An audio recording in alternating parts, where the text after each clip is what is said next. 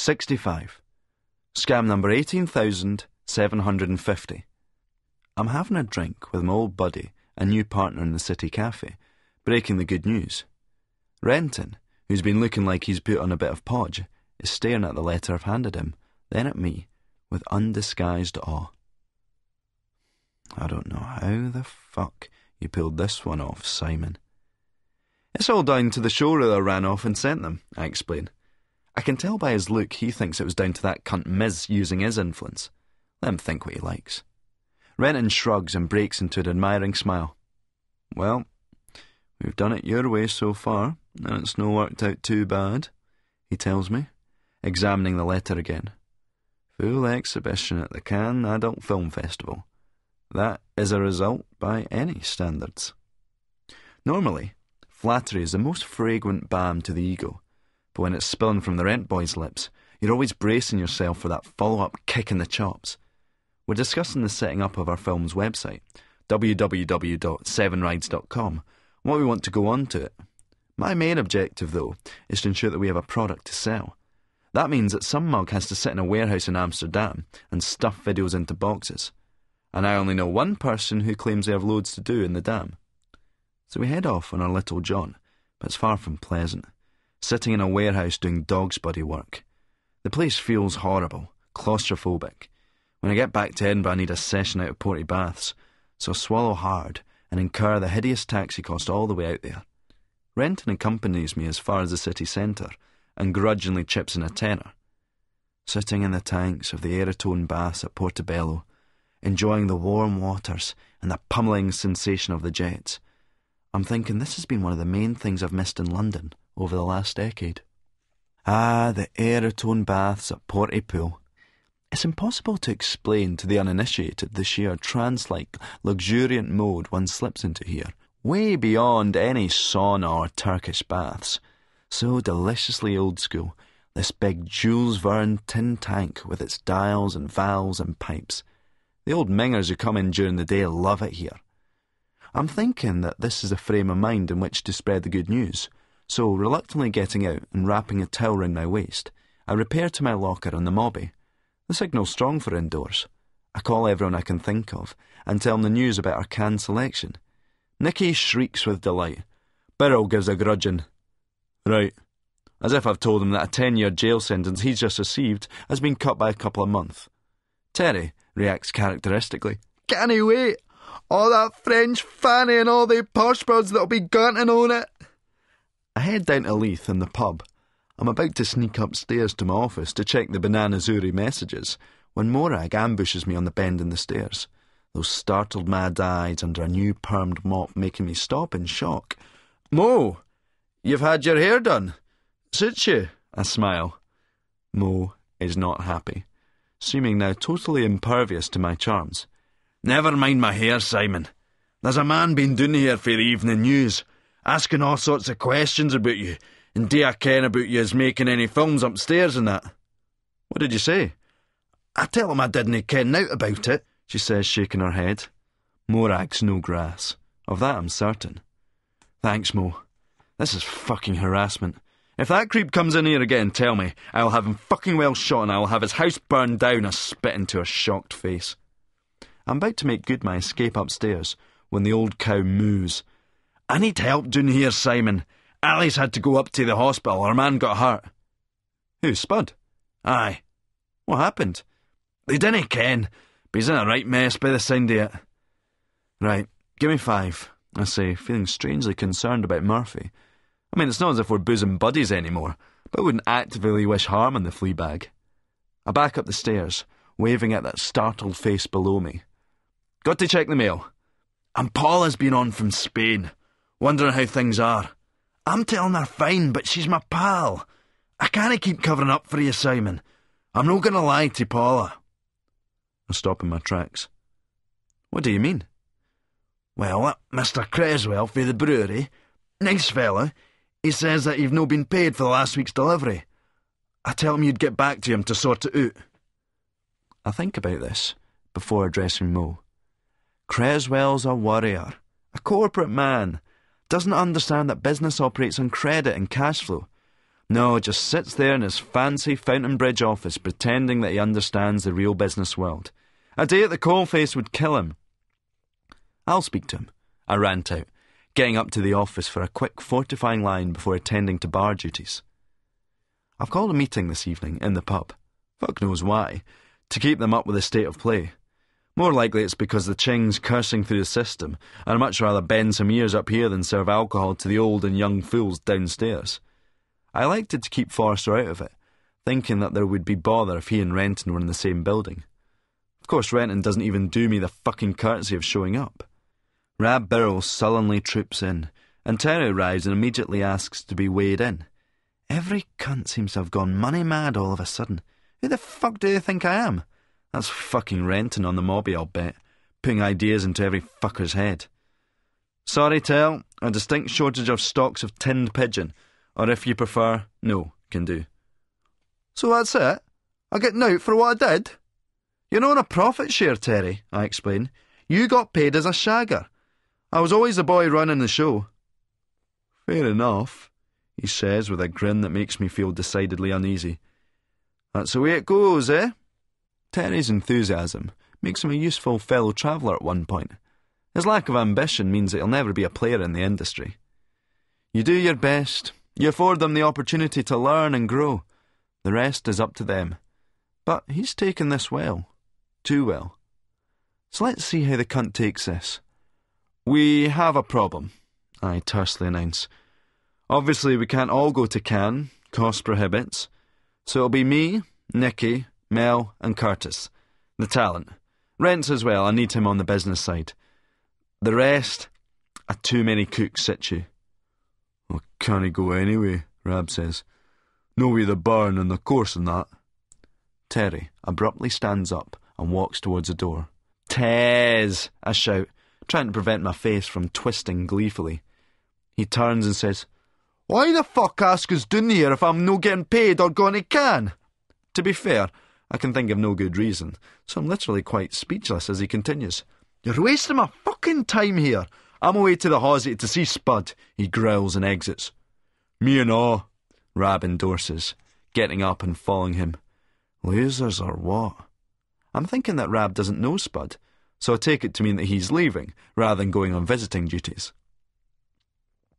At this point, Nicky comes in and apologises for being late. She watches in concern as they depart. I turn to her. Fuck them right up the shite-encrusted arseholes. We don't need them, never did. You simply cannot let the tail wag the dog, and I'm tired of feeding their delusions of adequacy. Craig looks tense, and Ursula laughs and Ronnie grins. Nicky, Gina and Mel look at me as if I should be saying more. When the sales come through, we'll work it all out between us, I explain. Well, you can't divvy money when there's none to fucking divvy. I give the rest of them a lecture on the economics of the industry, which goes over most of their heads present. Eventually they shoot off, only Nicky holding back. I can tell that she's not happy with the way I've treated Rab and Terry. I'm feeling a tightening inside me as I experience a gnawing contempt for her, which is horrible, because I'm probably in love with the woman. Now she's sensing something, making small talk, telling me that she's thinking of jacking in the sauna. I tell her that it's not a bad idea, as these places are ran by sleazoids. I start to wonder whether she's gearing up to try and hit me for some cash. Eventually she goes to her shift, and I arrange to see her later tonight. So it seems my crew has diminished, but I can't be bothered thinking about foolhardy rascals like Terry at the moment. I go to the office and chop out and rack up a juicy line as a newspaper twat calls. Can I speak to Simon Williamson? Mr. Williamson's not around at the moment, I tell him. Apparently he's playing fives up at the Jack Cane, or it might be Portobello. When are you expecting him back? I'm not really sure at the present. Mr. Williamson has been busy of late. To whom am I speaking? I'm Mr. Francis Begbie. Well, if you could get Mr. Williamson to call me when he gets back. I'll leave the message, but Simon's very much a free spirit, I state to the receiver, as I use a £50 note to hoover up some ching. Well, make sure he calls me. It's important. There are some things I need to clarify. The pompous voice drones. You can suck my dirty jailbird cock, I tell him, slamming down the phone as the lines of ching stiffens my spine. I unroll the crisp 50, delighting in its beauty. Money gives you the luxury of not caring about it. You can affect to find it crass and vulgar, but see how crass and vulgar it is when there's none of it in your pocket. First of all, though, the big one beckons. Let's do the can-can.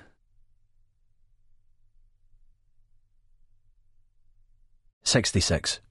Whores of Amsterdam, Part 9. I've had enough of high-maintenance relationships. Yet, here I am, back in Amsterdam, back in another one of sorts, because Sick Boy is on one of his sulkers. We're sitting in a cold, drafty warehouse in Leyland, on the city outskirts, putting video cards into cases and cases into boxes. This is Mrs. place and it's a shithouse, with all sorts of rubbish stacked ceiling high on pallets. It's got the sick, blue-yellow fluorescent strip lighting which bounces off the aluminium panels that hang from rust-red girder frames. I'm trying to think margins. 2,000 times £10 divided by 2 equals £10,000. But this is taking yonks and Sick Boy's unhappy. I'd forgotten the extent of the cunt's capacity to complain, to moan out loud at annoyances which should be fleeting enough to keep to yourself. But even that's preferable to this silent brooding, which makes the air as heavy as tar. It's obvious that he feels this isn't glam enough for him, but he's forgetting that once I sense he's annoyed, I can just relax and enjoy his whining and moping. "We need staff, Renton," he says, drumming on an empty box that sits on his thigh. "Where's that kraut bird of yours? She's definitely out of the picture now that Diane's getting a length." I keep silent, working on my old principle that Sick Boy and your romantic life should be kept apart. Nout the cunt has done this time around has convinced me to reevaluate that philosophy. "Piss off, stop fucking whinging and keep packing," I'm telling him, thinking all the time where indeed, far, I'm hoping. I keep my head lowered in case he reads this in my eyes. I can feel those big lamps burning at me. "Watch yourself getting back with that Diane bird," he says. "In Italy we have a phrase about reheating old soup. Never works out. Reheat cabbage, mate. Minestra riscaldata." I want to ram my fist into the cunt's face. Instead, I smile at him. Then he seems to think about something and nod in a stern kind of approval. "But at least she's the right age. I love women at that age. Never go out with a bird in their 30s. They're all bitter, poisonous cows with an agenda. In fact, under 26 if possible, but no teenagers, a bit too immature and they grate after a while. No, 20 to 25 is vintage time for lassies," he explains, then starts ranting through the jukebox of his obsessions. I get old favourites. Film, music, Alex Miller, Sean Connery, and new ones. Bad Manchester Perms, crack whores, Alex McLeish, Frank Sauzet, television presenters, junk movies. He's going on, and I can't be bothered. I just can't be fucking well arsed saying something like Solaris shites all over 2001 and then listening to him arguing vehemently against it. Or alternatively, waiting for him to say it and then being expected to argue the other viewpoint. And that way we look at each other so challengingly, as if to agree, even if we do, is a sign that we're effete poofs. I can't be bothered with it. And I can't be bothered to tell him that I can't be bothered. I'm aware, as I tuck yet another representation of Nicky's arse cheeks into a box cover, that my ears are starting to close over. Nicky has a lovely arse, no doubt about that, but when you've stuck a paper representation of it into the 300th box, it becomes less attractive. Maybe pornographic images are something you shouldn't view repeatedly. Perhaps they do desensitise you, erode your sexuality. Sick Boy's drones increase. Plans, betrayals, the lot of a sensitive man surrounded by junkies, masons, scumbags, wasters, whores and lassies who don't know how to dress properly. I hear myself going, in a steady agreement, but after a bit, Sick Boy's shaking me and shouting, "Renton, are you totally fucking Lee Van?" he asks. I'm a bit out of the Leith rhyming slang just now, so it takes me a while to register. No. Fucking listen then, you rude cunt. Conversation. What? I said I want to drink tea from Bone China, he tells me. He sees that he's got my attention, because I'm fucked if I know what the cunt's on about. Then he looks around and qualifies his statement. No, what I really want to do is drink tea in an environment where this stands out, this porcelain shite. He holds up an Ajax mug. And Bone China fucking well Disney, he snaps, suddenly throwing down a video cassette box and jumping to his feet. His Adam's apple bulges in his neck like a small pig in a snake's belly. And then he hurls the cup against the wall, and I shudder as it smashes into pieces. Fuck off, that's Mrs. Cup, you cunt, I tell him. Sorry, Mark, he says, sheepishly. It's the nerves. Too much ching these days. I'll have to take it easier. I've never really liked Charlie, but a lot of people feel that way and still ram up their hooters, just because it's there. People consume shite that does them no good at all, often just because they can. It's naive to expect drugs to be exempt from the laws of modern consumer capitalism, especially when, as a product, they best help define it. It takes us another 2 tense, sick hours to finish our turgid task. My hands are calloused and my thumb and wrist ache. I look at the boxed piles of videos sitting stacked up. Aye, we now have the product, as he loves to call it, ready for distribution after Cannes. I still can't believe that he's got us a place at the Cannes Film Festival. I mean, not really the Cannes Film Festival, but the adult movie event which runs concurrently. When I qualify this, usually when he's chatting up a woman, which he always seems to be doing, it gets right on his nerves. It is a film festival, and it is Cannes, so what's the fucking problem? I'm happy to leave the warehouse and get back into town. We're living it up a little this time, staying at the American Hotel on the Leeds Sublime. I've had a drink in its bar a few times, but never, ever thought I'd stay there. We sit at the bar, paying the mad prices, but we can afford it now, and will be able to for some time. Well, some of us will.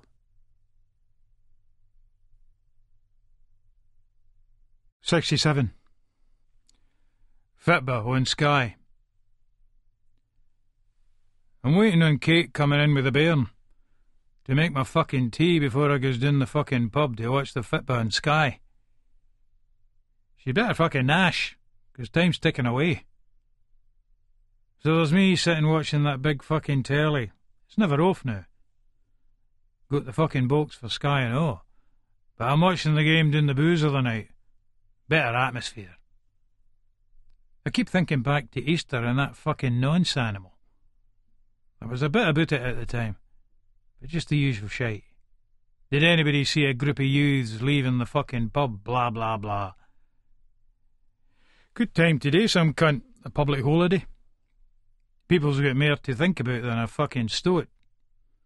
Sometimes I fucking think, but I'd better see Charlie again. And they all cunts. Make sure that nobody fucking blabs. 'Cause I've made the fucking world a better place. 'Cause they fucking things deserve to die.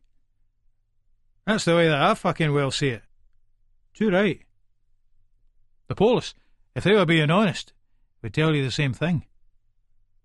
I agree with the paper. The News of the World. Tell us where all they cunts live, and we'll go round there and fucking well exterminate them all. Solve the whole fucking problem straight away. Like that twisted cunt Murphy. Supposed to be a fucking mate. Like Renton was. I'll fucking rip his heart out and piss in the hole. Then you get worried. Worried that you're turning into one of them. What are they fucking weirdos in that, like in America? That's how they talk. Then you look at that fucking book. That fucking Bible. Plenty of them in the fucking nick. Then I ken how any cunt can read that shite. doth this, begat that. It's not even in the Queen's fucking English. But they tell us that the Bible says that God made man in his own image. So I take that as meaning that no to try to be like God would be a fucking big insult to the cunt. That's the way I see it. So I was playing God when I wasted the nonce cunt. So fucking what? I switched channels, but it's everywhere on the telly. Nonces, paedophiles, stoats, the fucking lot. There's some fucking raj psychologist cunt saying that they've all been abused themselves. That's how they do it. Fucking shite. Tons of cunts are fucking well abused, and it doesn't make them go like that. So you could say that I took fucking pity on that cunt, 'cause he's just gonna get abused again. In the neck, and that. Best fucking deal all round. The hoose is doing my fucking nutting, and fuck knows where she's got to. So I nips downstairs for a news. It's fucking freezing out here, so I'm right back up again with the paper. There's the usual shite, but then I see something that makes us stop. Cunt! My heart bangs in my chest as I read. New lead in hunt for city killer.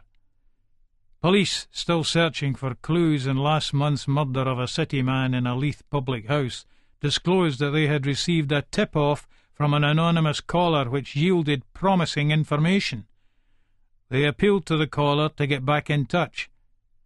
On the Thursday before the Easter holiday, Edinburgh man Gary Chisholm, 38, was found bleeding to death on the floor of a Leith pub by the owner, Charles Winters, 52.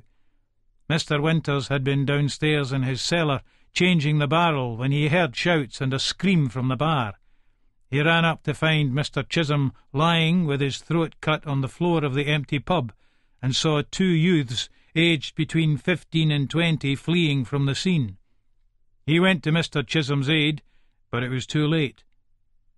On the new information, Investigating Officer D.I. Douglas Gilman said, "It's true that we have received some additional information on this case, which may or may not be of use to us at this point in time. We are appealing for a male caller who phoned on Tuesday evening to get back in touch." Meanwhile, the victim's grieving family endorsed the police calls for members of the public to come forward. His sister, Mrs. Janice Newman, 34, said, "Gary was a great guy who didn't have a bad bone in his body. I can't understand how anybody could be covering up for the monster who killed my brother. If anybody has any information about this case, the number to contact is 0131 989 7173. That's fucking shite. That's the first thing they tell you in the nick. If the police start doing that, they're fucking desperate. It's just their way of putting the fucking heat on. Then I starts thinking about that cunt's second prize, about how the fucking cunt's no been in touch. That fucking pish-heed muth, gabbing shite, another fucking so-called mate. Fucking God! No that I believe in that religion shite. These cunts have caused more bother than fucking nonsense over in Ireland and that. And it's been proved that they priest cunts are the biggest fucking nonsense out of the lot. So the whole fucking thing all fits together when you think about it. That Murphy's fucking deed. That's the problem with some cunts, but they never just fucking take the time to fucking well sit down and think about things. No fucking brains. Kate comes in. After she's made the tea and put the bairn down, she starts washing her hair. Now she's blow-drying it. Dinna ken what she wants to wash her fucking hair for when she's staying in. Maybe it's for the morn. For her shift at that fucking clothes shop.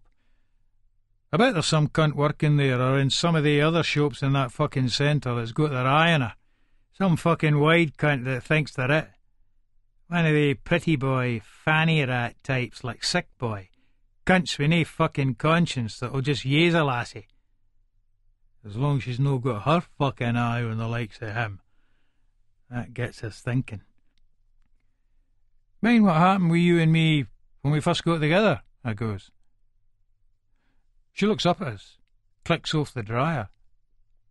What do you mean? She says. Mine, in bed and that. Now she's looking at us like she kens what I'm talking about. That means she thinks about it and all. That was ages ago, Frank. You were just out of jail. Doesn't matter, she goes, screwing up her face a bit. No, it doesn't. But it fucking matters to me what cunts ken about it. You've no said nowt to any cunt about that, have you? She pulls out a fag and lights it up. What? Of course no. That's between you and me. It's nobody's business. Too right, I goes.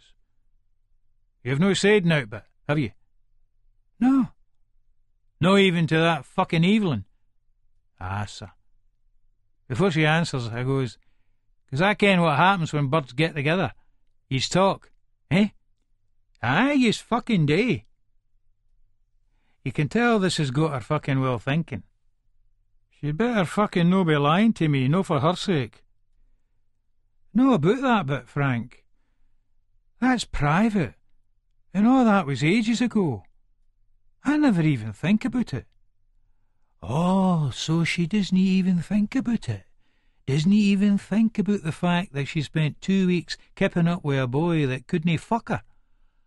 Like fuck she doesn't think about it. So yous didn't fucking well talk then, you and that fucking Evelyn. And that other fucking mate of yours, her with the fucking hair. Rona, she goes, all weary. Fucking Rona. You're trying to fucking well tell us that yous didn't fucking well talk. About your fellies, likes. Her eyes have went all wide like she's feared. What's she fucking well got to be feared about, but?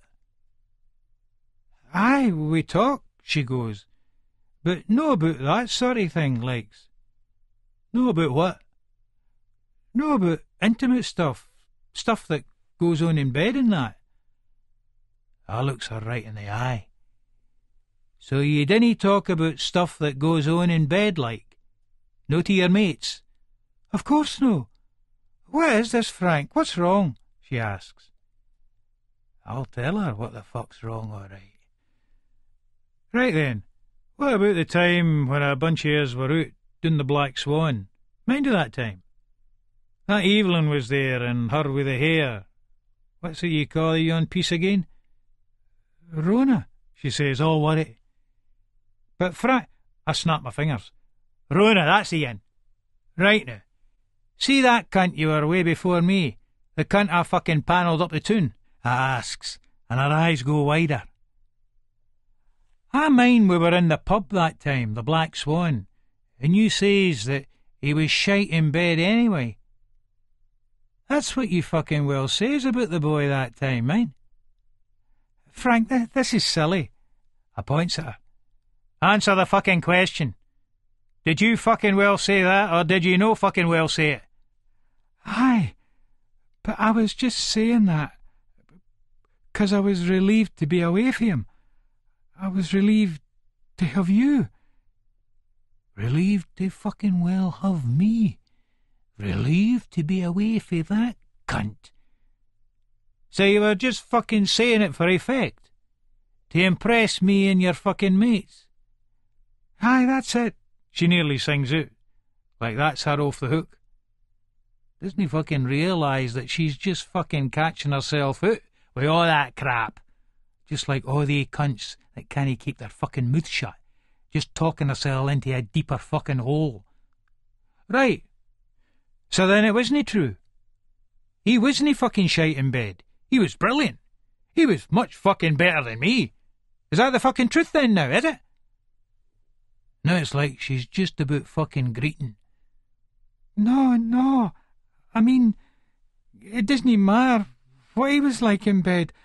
I was just saying this 'cause I hated him, 'cause I was glad to be rid of him. It doesn't matter what he was like in bed. I gives a wee smile at that. So, you were just saying it 'cause it was fucking our, 'cause yous were fucking history. Aye. She's talking fucking shite. It doesn't add up. So what happens if we split up? If we're fucking history? You just start saying they things about me, ruin every fucking pub in Leith. That's it then, eh? No, it's no like that. I get her fucking well telt. Better fucking no be. 'Cause see if you ever breathe a word of that, there'll be no fucking well left of ye after it. There'll be nae fucking trace that ye ever fucking existed. Right? She fucking well looks through to the bairn's room and then looks back at me. Then she bursts into tears. She thinks I'm going to hurt her fucking bairn like I'm some kind of nonce-cunt. Look, I goes, dinna greet, Kate, come on. Look, I didn't mean it, I says. And I'm out and I've got my arm round her and I'm gone. It's just that there's a lot of people that hates us, ken? Some cunts have been saying things behind my back and that, and I've been getting stuff through the post. Dinna gie them weapons. That's all I'm fucking well saying. Dinna gie them weapons to use against us. And she's got a hold of me, and she's saying, Nabody'll hear a bad word about you for me, Frank, 'cause you're nice to me, and ye dinna hit me, but please, dinna make us feared like that, Frank, 'cause he used to do that, and I can't live like that, Frank. You're no like him, Frank. He was rubbish. I sit up straight and pull her head into my chest. It's all right, I goes, but I'm thinking, you dinna fucking well ken me at all, hen. But I can feel my head starting to nip and my fucking heart starting to beat hard. I'm thinking about them all. Second prize with his loose mouth, Lexo, that cunt Renton, and fucking Scruffy Murphy. Aye, that cunt was lucky he didn't fucking well get it good. Still fucking well might, trying to fucking set me up. That's thinking like a fucking nonce. He was fucking lucky. And that cunt seems to ken about that Chizzy nonce and all. I'll find out where he kens all that shit for and beat it out of him. Thinks 'cause we go back that'll save him. Will it fuck save him? No fucking way am I going back inside, but that'll be the fucking day. But I'll have to watch my step here. It's like every cunt kens, and even though I ken myself, it's just my fucking mind playing tricks on us. You just ken that they're all starting to close in. And I'm stroking Kate's hair, but I'm tensing up, and I need to get the fuck out of here, 'cause I can't be held responsible for what I might do. So I sits up and tells her that I'm going out to watch the football. Right, she goes, looking out at the telly as if to say, you can watch it just as easy here. I nudge the screen. It's better doing the pub with the boys. You need to get the fucking atmosphere. She thinks about this for a while, then goes, Aye, it'll do you good, Frank. It's about time you got out instead of just sitting in that chair. I'm trying to think what the fuck she means by that. Maybe it does look fucking suspicious staying in all the time. But I had that wee Philip cunt screwing a house in Barnton for us.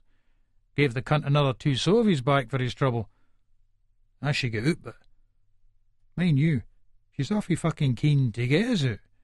She can't go out 'cause of the bairn. But she can have some cunt up, though. You just having a quiet night, aye? Aye. No having nae cunt round? That fucking Rona? No. No having that Melanie hang out round? She's doing Leith all the time. No, I'm just staying in and reading my book, she goes, showing us this book. Reading fucking books? They're all shite. Just put ideas in cunts' heads. Having nae cunt round at all? No. Right, see you then, I goes, flinging on my jacket and heading out into the cold. Just as well that nae cunt's coming round. Cunt's like sick boy. You ken the way his mind works. Saying to that fucking Melanie, you must have plenty tidy wee mates who are fucking game to be filmed getting rode by... Fucking! I fucking punched the wall in the stair. Cunt kens what he'd fucking well get if he ever tried that. On the way down to the boozer, I sees that cunt June going along the walk, and it makes it like I'm crossing the road after her. I'll gie the cunt restraining order, cheeky fucking cunt. I wouldn't go within 25 fucking yards of that sow. All I'm doing is trying to fucking tell her it was Murphy and Sick Boy's fucking fault, getting all fucking mixed up. But the cunt turns and runs down the road. I shouts after her to fucking stop, so as I can explain, but the daft cunt's away. Fuck that dozy whore. I snap on the fucking Moby and remind the cunts to get down there, Nelly and Larry, 'cause I ken that Malky will be there already, heading up the fucking bar. Malky the fucking alky. Sure enough, the cunt is there, and Larry and Nelly aren't fucking far behind. Thing is, it's the fucking same vibe in here. Every cunt seems to gie the look that fucking well goes, aye, I ken you cunt. And this is mates that we're talking about here, or so-called fucking mates. We're watching the Hibs match on Sky. Good fucking run they're on now, and they never fucking lose in Sky. That's the telly scores with a Barry overheat kick. 3-1, too fucking easy. Everybody still seems to be talking about yon beast cunt bit. And there's me just sitting there, wishing that they could talk about something else. But at the same time, I'm fucking loving it. I bet you it was one of the young team. Hey boys, dripping with the Sovies, Malky goes. The bastard probably touched one of them up or something like that when he was a wee laddie. He's filled out and grown up now, and it's bang! Take that, you clarty beast cunt! Maybe, I goes, looking out at Larry. Oh, he's got a big daft smile on his face. Fuck knows what that cunt's so fucking happy about. Now the cunt tells everybody a fucking joke. This grocer in Fife is in his shop and it's freezing cold and he's standing over the electric fire. A wifey comes in, looks at the counter and goes to him, "Is that your Ayrshire bacon?" The grocer looks at her and says, "No, I'm just warming my hands." I didn't get that cunt's sense of humour at all. Malky's the only cunt that laughs. Nelly turns round and says, "See if I met the cunt that did that fucking beast, I'd buy the cunt a fucking pint right now." Funny. The way he says it makes us want to shout. "Get your fucking hand in your pocket then, you cunt, 'cause he's right fucking here." But mates, or nae mates, the fewer people that ken the better. I keep thinking about second prize. See, if he's gone back in the pish and started blabbing, Larry's still smiling away, and I'm getting nipped here. So I goes bend the bog and has a fucking line. When I comes back, I sits myself down, and some cunt's got another round of lager in. Malky points at the full glass. "That's yours there, Frank." I nods to the cunt and takes a gulp, looking over the top of the pint at Larry, who is staring at us with that fucking daft smirk on his face. "What the fuck are you looking at?" I asks the cunt. He shrugs his shoulders. "No," he goes.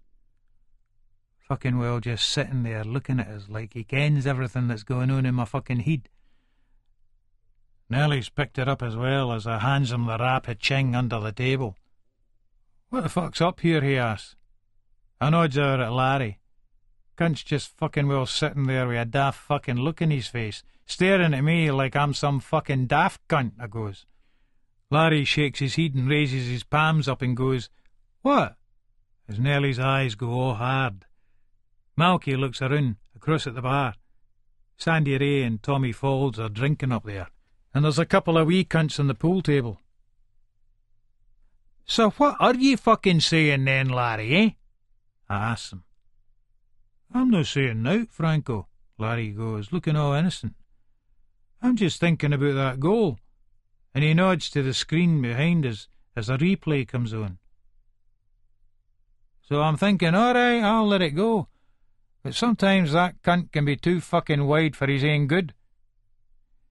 "Right, well, dinna fucking sit looking at us with that daft fucking wee smile in your face, like some fucking dippet cunt. If you've got anything to say to us, just fucking well say it." Larry shrugs and turns away, as Nelly heads for the bogs. That's no bad ching, nowt but the best off his Sandy. For me it's nowt but the best anyway. Cunts ken better than to sell me gear that's cut to fuck. "Your mate Sick Boy's some cunt, eh, Franco? The dirty movies and that?" Larry grins.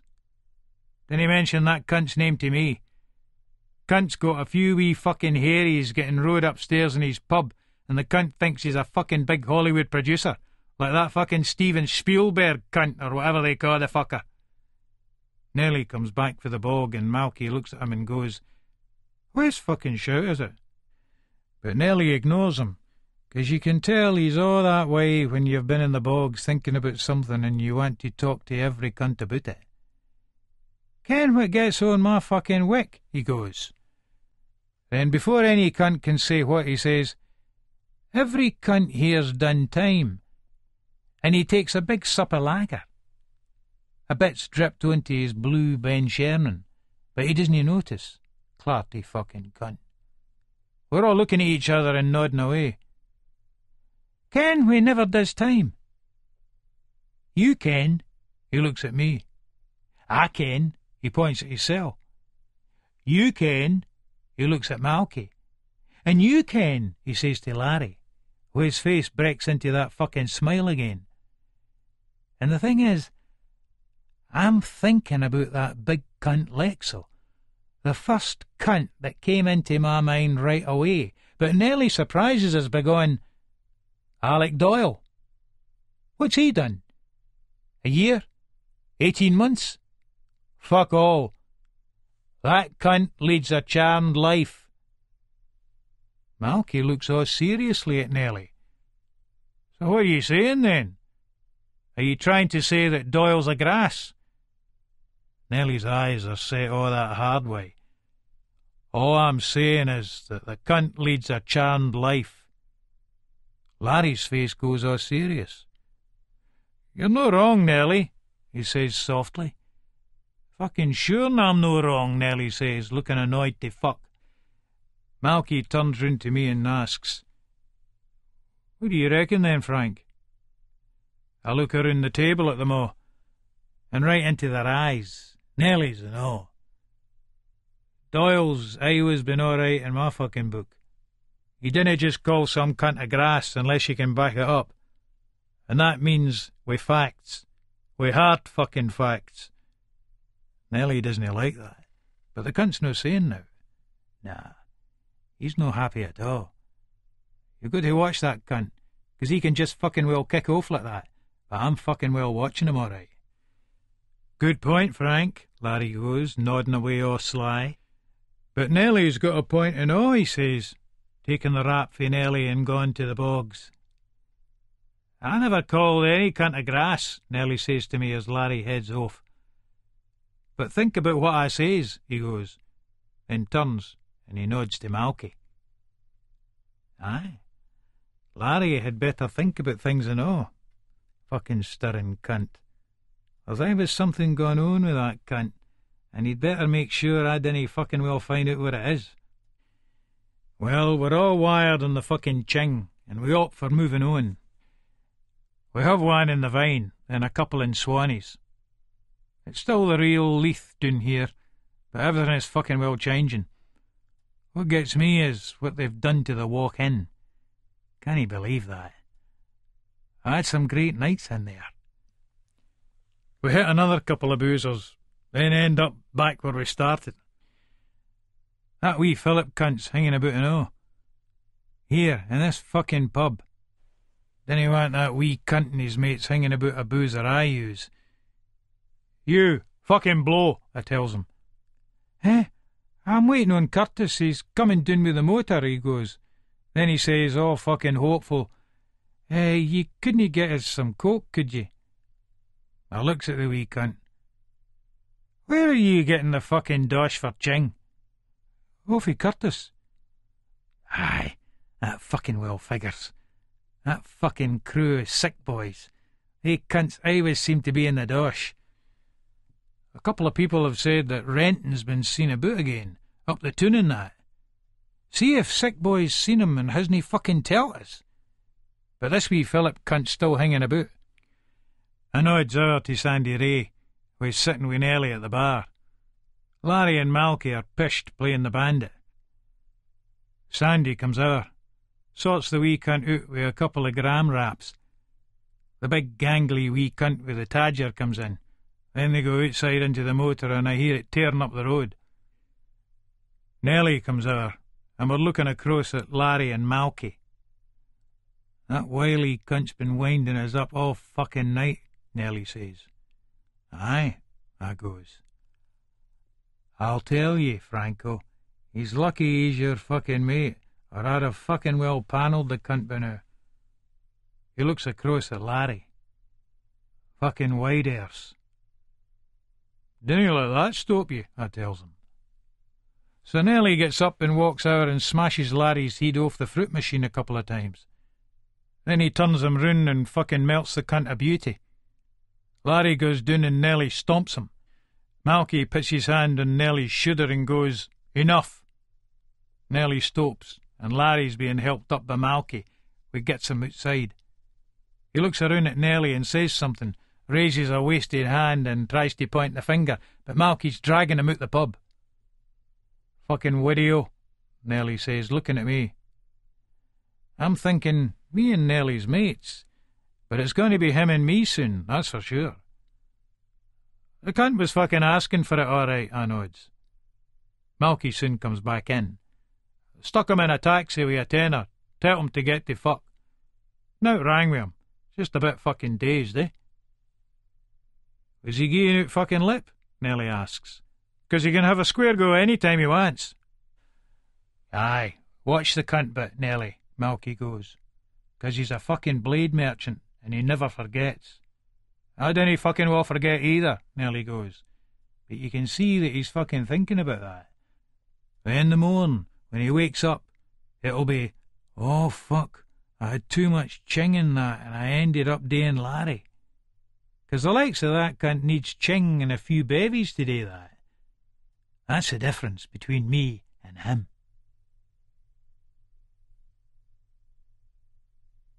68. Scam number 18,751. Every time I go up to see Nicky at her place, he's always there, hanging about, sniffing around that Diane like a lovesick fool. It's bizarre us seeing two lassies who share the same flat. A bit like the old days. Now the rent boy's lying on the couch, waiting on Miss Diane getting ready, reading a book about pornography and sex workers, whatever they are. He's found the right bird. I can imagine them sitting around intellectually discussing fucking, but never actually doing any. I offered him and his new minge a chance of some action, whether the real players, and he says, I love my girlfriend. Why do I want any of that shit for? Oh, excuse me, Mr. High and Shitey. He props that silly ginger head up on his elbow. Listen, Si, I'm looking to get in touch with Second Prize. Have you seen him around? I'm quite aghast at this. Second Prize is to be avoided at all costs. Why in the name of suffering of fuck would you want to see him? Rent sits up, leans forward, then seems to consider, then decides again, slang. You can see the wheels moving. I want to sort him out with the cash. From that time back in London. I've sorted everybody out now. Well, except him. And you know who. Renton is an idiot. Any grudging respect I once had for the man is diminishing rapidly. Me, ripped off by a mug like that. No, he was simply a desperate, foolish junkie who lucked out once. You're fucking mad. It's a waste of cash. Just write a cheque made payable to tenant Caledonian Breweries. Rent stands up as Diane and Nicky come through. I've heard he's clean. They say he's a Bible basher. I can't see it. Try the mission or the lodging houses, or the churches. They all gather up at Scrubbers Close, or the religious jakies, do they know? I have to admit that Diane looks sexy, though. Obviously not in Nicky's league. Well, she's going out with Renton. Looking gorgeous, ladies? I smile. We must have been good little boys in a previous life to deserve them, eh, mate? I smirk at Rents. Renton responds with a slightly pained look and goes over to Diane and kisses her. Right then, you fit? Aye, she says, and as they leave I shout, as a butcher's knife! Use the evidence of your eyes, Renton. I get no response. That Diane chick does not like me at all, and she's turning Rents against me. I look at Nicky. That pair seem a real item, I observe, struggling to keep the grace in my voice. Oh, God, she goes all dramatically. They are just so in L-O-V-E. I feel like telling her, watch your friend round that slimy, cold-skinned North European rattlesnake. But it seems a spiritless ploy. One must strive to be graceful in gracement. Nicky's been so full of herself since the can use, sweeping round theatrically like she's an old-style Hollywood star. It's been noticed. Terry started to refer to her as Nicky Fuller Shit. So besotted by herself is she, that she elects to change again, putting on a blue and black number I haven't seen before.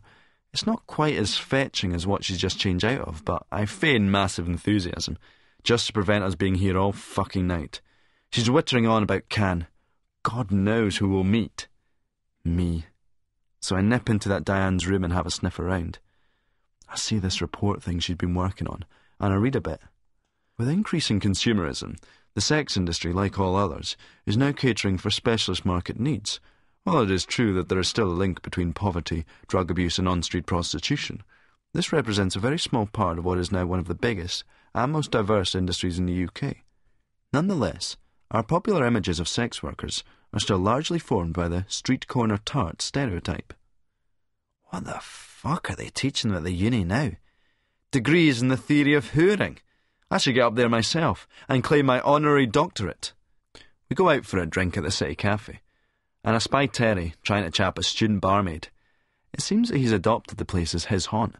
I go to signal Nicky that we should get out and over TH1, but she hasn't noticed, and now Lawson's caught her eye. "Sicky and Nicky!" he shouts, then turns to the barmaid. "Bev, whatever my two gold buddies want." He smiles, then grabs Nicky's ass. "Solid as a fucking rock, doll. You've been working out. No even a Tracy overhang." "Actually, I've been rather lazy lately," she says in that dozy stoner way. What's she fucking doing letting him paw her like that? Next she'll be letting him thrust his knob up her twat as he says, firm vaginal walls. Been doing pelvic exercises?" I'm looking at Terry as if to say, "This is my fucking bird, Lawson, you onanistic cunt." He doesn't even see me. "Well, it doesn't show on the body, I tell you that. I just want to get down on my hands and knees and worship all that arse of yours. So if this lucky cunt here," he deigns to give me a cursory nod, "gives you grief, you ken who to call." Nicky smiles, squeezes Terry's love handles and says, "Knowing you, Terry, you'd want to do a lot more than just worship." Too right. And on that subject, what about a stag night? I was at the hospital and I got the complete discharge. "In your kecks?" I ask. "Must have been Ward 45, the Clap Clinic." "So I'm ready, willing and able," he says, ignoring me again. "Well, Terry, we've got a wee problem." I explain about the news and how I want to keep a low profile until the movie comes out. "Have to be my flat then, I suppose. Still, let's drink to Can. That'll be a cracker. Please for yous." He smiles in a way that chills me. Then he puts an arm on my shoulder. "Sorry I took the strop earlier, mate. Just a bit jealous. Still, you can't grudge an old buddy success." "Couldn't have done it without you, Tell," I say, quite gobsmacked by his magnanimity. "Good of you to be so graceful and gracemount about the whole deal. It's purely down to money, mate. It costs a fortune to take somebody to Cannes, even for a few days. I'll see you right when the cash comes in, but nae bother. I've got one or two wee things I need to do around the on time anyway. Rab's no bothered either. Talked to him the other day. Too busy with a bear in his college and that, eh?" "How is Roberto?" I ask. "Seems fine. Couldn't be doing with a life of boring domesticity myself, but," he waxes. "Tried it once. Nah, wasn't for me." "Me neither," I concede. I'm temperamentally unsuited for the long haul. Responsibility I can handle. In fact, I thrive on in sustained bursts, but no for the long haul. "He's conned us all from time to time," Nicky rumbles contentedly, the drink going to her head, along with the fucking dope she smoked all day long. A stoner. And she wonders how she never made it as a gymnast. And we love him for it still. "Well, sometimes," Terry says. "Yes, why is he like that? Why is he so manipulative? I think it's growing up in a household full of doting women. Yes, it's the Italian thing. He can bring out a dormant maternal instinct in women," she says loudly. Nicky is starting to grate. There's no two ways about it. I don't know this tendency to psychoanalyse wears thin after a while. My ex-wife did all that, and for a time I used to like it. It made me feel as if she cared. Then I realised that it was just something she did to everybody. A habit. After all, she was a Hampstead Jewess whose family worked in the media, so what could you expect? So eventually it vexed me. And now Nikki rankles too. Now I'm starting to find reasons not to be with her. I know the danger signs. When I start to look at uglier, less poised, less graceful, less intelligent birds, but with a massive horn. I'm realising that it's only a matter of time before I jettison Nikki for somebody I'll hate in 5 minutes. And she's not as good a fuck as she thinks, with all that gymnastics shit. She's a lazy cow for one thing, always fast asleep, lying in all day, a typical fucking student, while I'm up with a lark. Never was one for sleeping. 2 or 3 hours a night does me fine. I'm sick of waking up in the night with a hard-on and having to poke a warm sack of spuds. But she looks so beautiful. Why is it that I'd rather do almost anything right now than take her home and fuck her? It's only been a few months. Have I had my fill of her already? Is my threshold really that low? Surely not. If that's the case, I'm fucking well doomed. We go back to hers, and she has me looking at some pictures in one of those near wank boy men's mags, the ones that have become indistinguishable from the top shelvers. This other ex-gymnast chick, that Carolyn Pavitt, she's on the cover. The one that Nikki knew. The one that she's obsessed with. She's ugly, I dismissively remark. It's just because she was in the Olympics and she's on the telly that a lot of guys want to ride her. A trophy fuck, that's all. You'd fuck her, though. If she walked through that door now, you'd ignore me and be all over her, she said with real bile in her voice. I can't handle this bullshit. She's fucking jealous. Accusing me of having designs on somebody I can't remember consciously seeing a fucking image of until she stuck it in my face a few seconds ago. I get up and make to leave. Get control, I muse as I depart. She slams the door shut behind me, and I can hear a quite impressive string of curses from the other side of it. 69. Polis. That Donnelly cunt's got a chib, and he's tearing into me with it, and I can't lift my hands up to hit him. It's like they're weighed down, like somebody's holding them or they're made of fucking lead, and now that beast cunt, that Chizzy's coming for me, and I try and kick out, and he's going, I love ye, Chavy, thanks, Chavy, and I'm going, get away from me, you fucking beast cunt, I'll fucking kill you. But I still can't move. My fucking arms and this cunt's coming, and there's a banging. I'm awake in bed, and her head's in my arm, and it's just a fucking dream. But that fucking banging's still going on, and aye, it's a knocking on the door. And she's waking up, and I goes, go and get that. And she gets up, all sleepy likes, but when she comes back, she's all fucking alert and worried, and she goes in a fucking whisper, Frank, it's the Polis for you. The fucking Polis! Some cunt's fucking blabbed about the beast. Murphy, maybe that cunt died in the hospital, or that fucking Alison grassed us up. Second fucking prize. They all cunts. Right, I'm just getting ready. You stall the cunts, I tell her, and she goes back out. I pulls on my clays as quick as I can. Aye, that cunt's second prize is gabbed about the beast. Thou shalt not fucking kill her, some shite. Or Murphy, he seemed to fucking ken the lot. Cunt, cunt, cunt, cunt! I looks at the drop for the windy. I could get down that drain pipe into the back and through another stair. But there might be more of them in the van outside. No, if I do a runner, I'll be fucked. Could still brass it out. Get Donaldson, the fucking lawyer. Where's that fucking Moby? I reaches into my jacket pocket. The Moby's dead.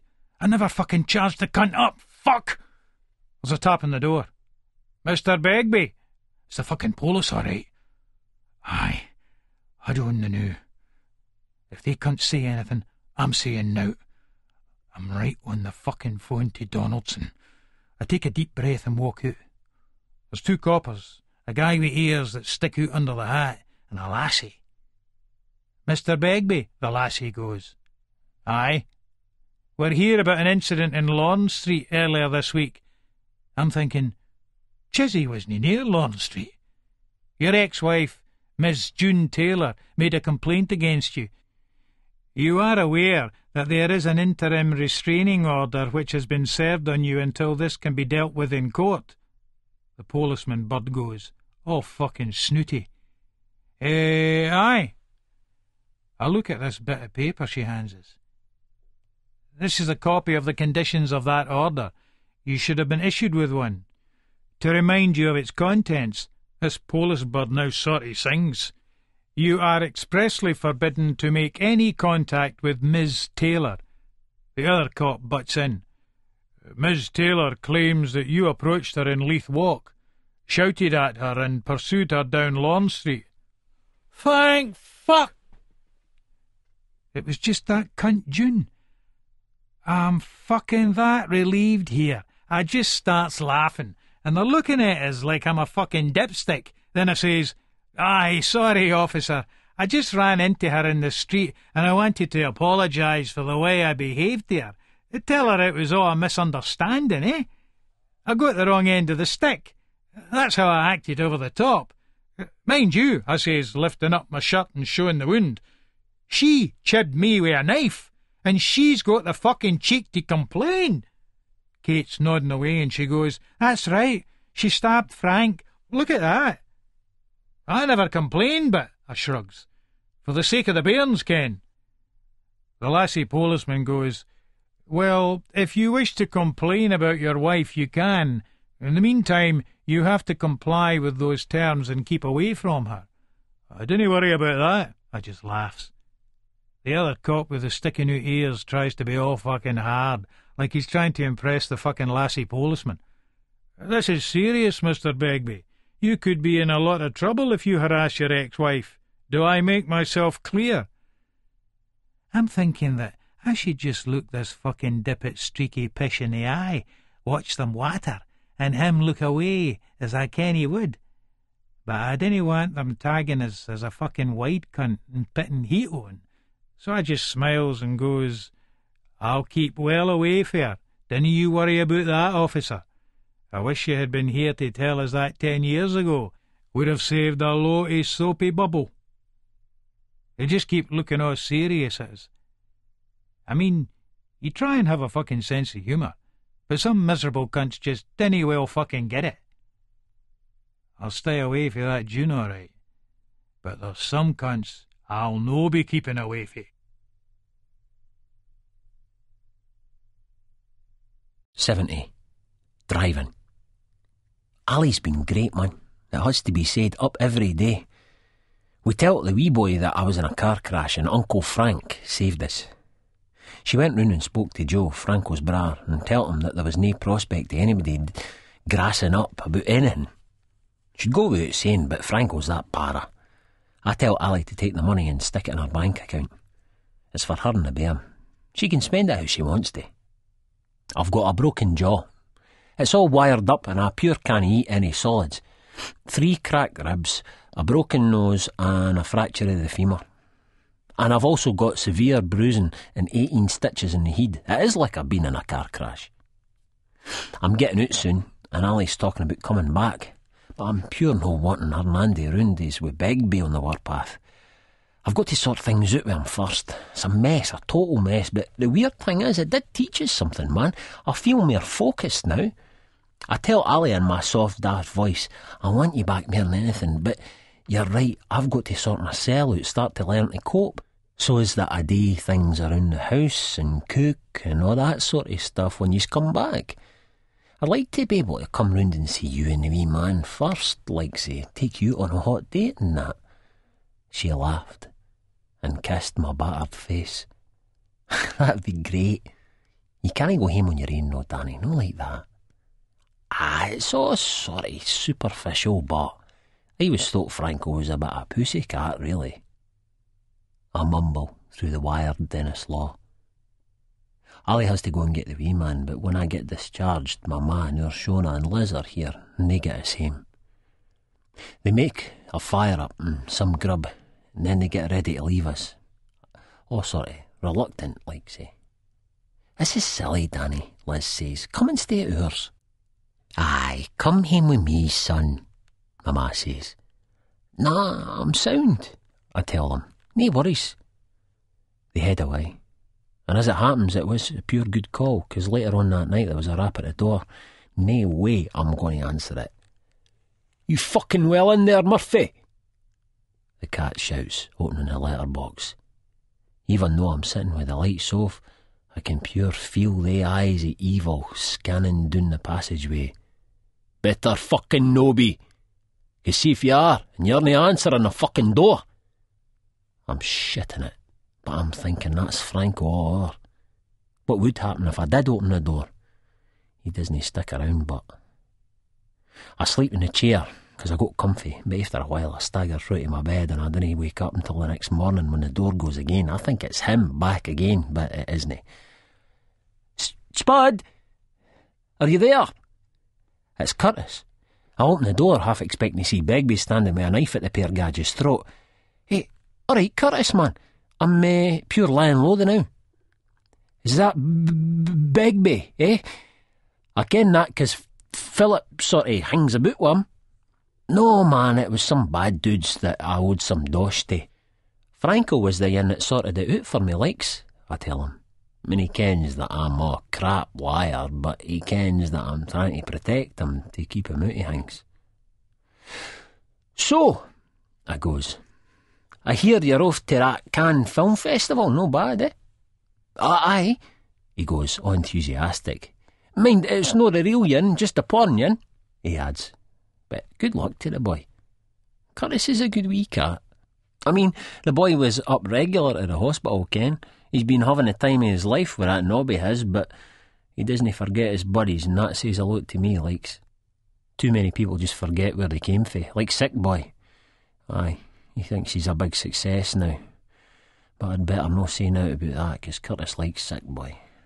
Some life he's got now, though, shagging good-looking lasses and getting paid for it. No bad deal when you think about it. I mean, there's worse ways to earn a living, it's got to be said. Then he goes, "Come out, I've got a motor. Come on for a drive, it's no chorider now." So we're driving down the A1 to Haddington in this old car.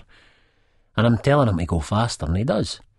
And I'm thinking I could just clip off the seatbelt and slam my foot on the brakes and fly through that windscreen. But with my luck, I'd just be paralysed for life or something. It wouldn't be fair to Curtis. And I pure want to sort myself out, 'cause I've got Ali and Andy, or at least a chance of getting back with them. Dostoevsky. Insurance scams, what a load of nonsense, likes. We goes out to this wee country pub. Only really a few miles from Leith, but a different world altogether. Couldn't hack it out here, but man, sometimes I think the three of us in a wee cottage, how peachy that would be, but then I realise that I'd be bored. Not with Andy and Ali, but the lack of general stimulus, likes he. I borrow Curtis's mobile phone and a bell rents, arranging to meet him the night in a pub up the Grassmarket. I can't see Begbie in the Grassmarket. And we both pure didn't want to see Begbie, Ken.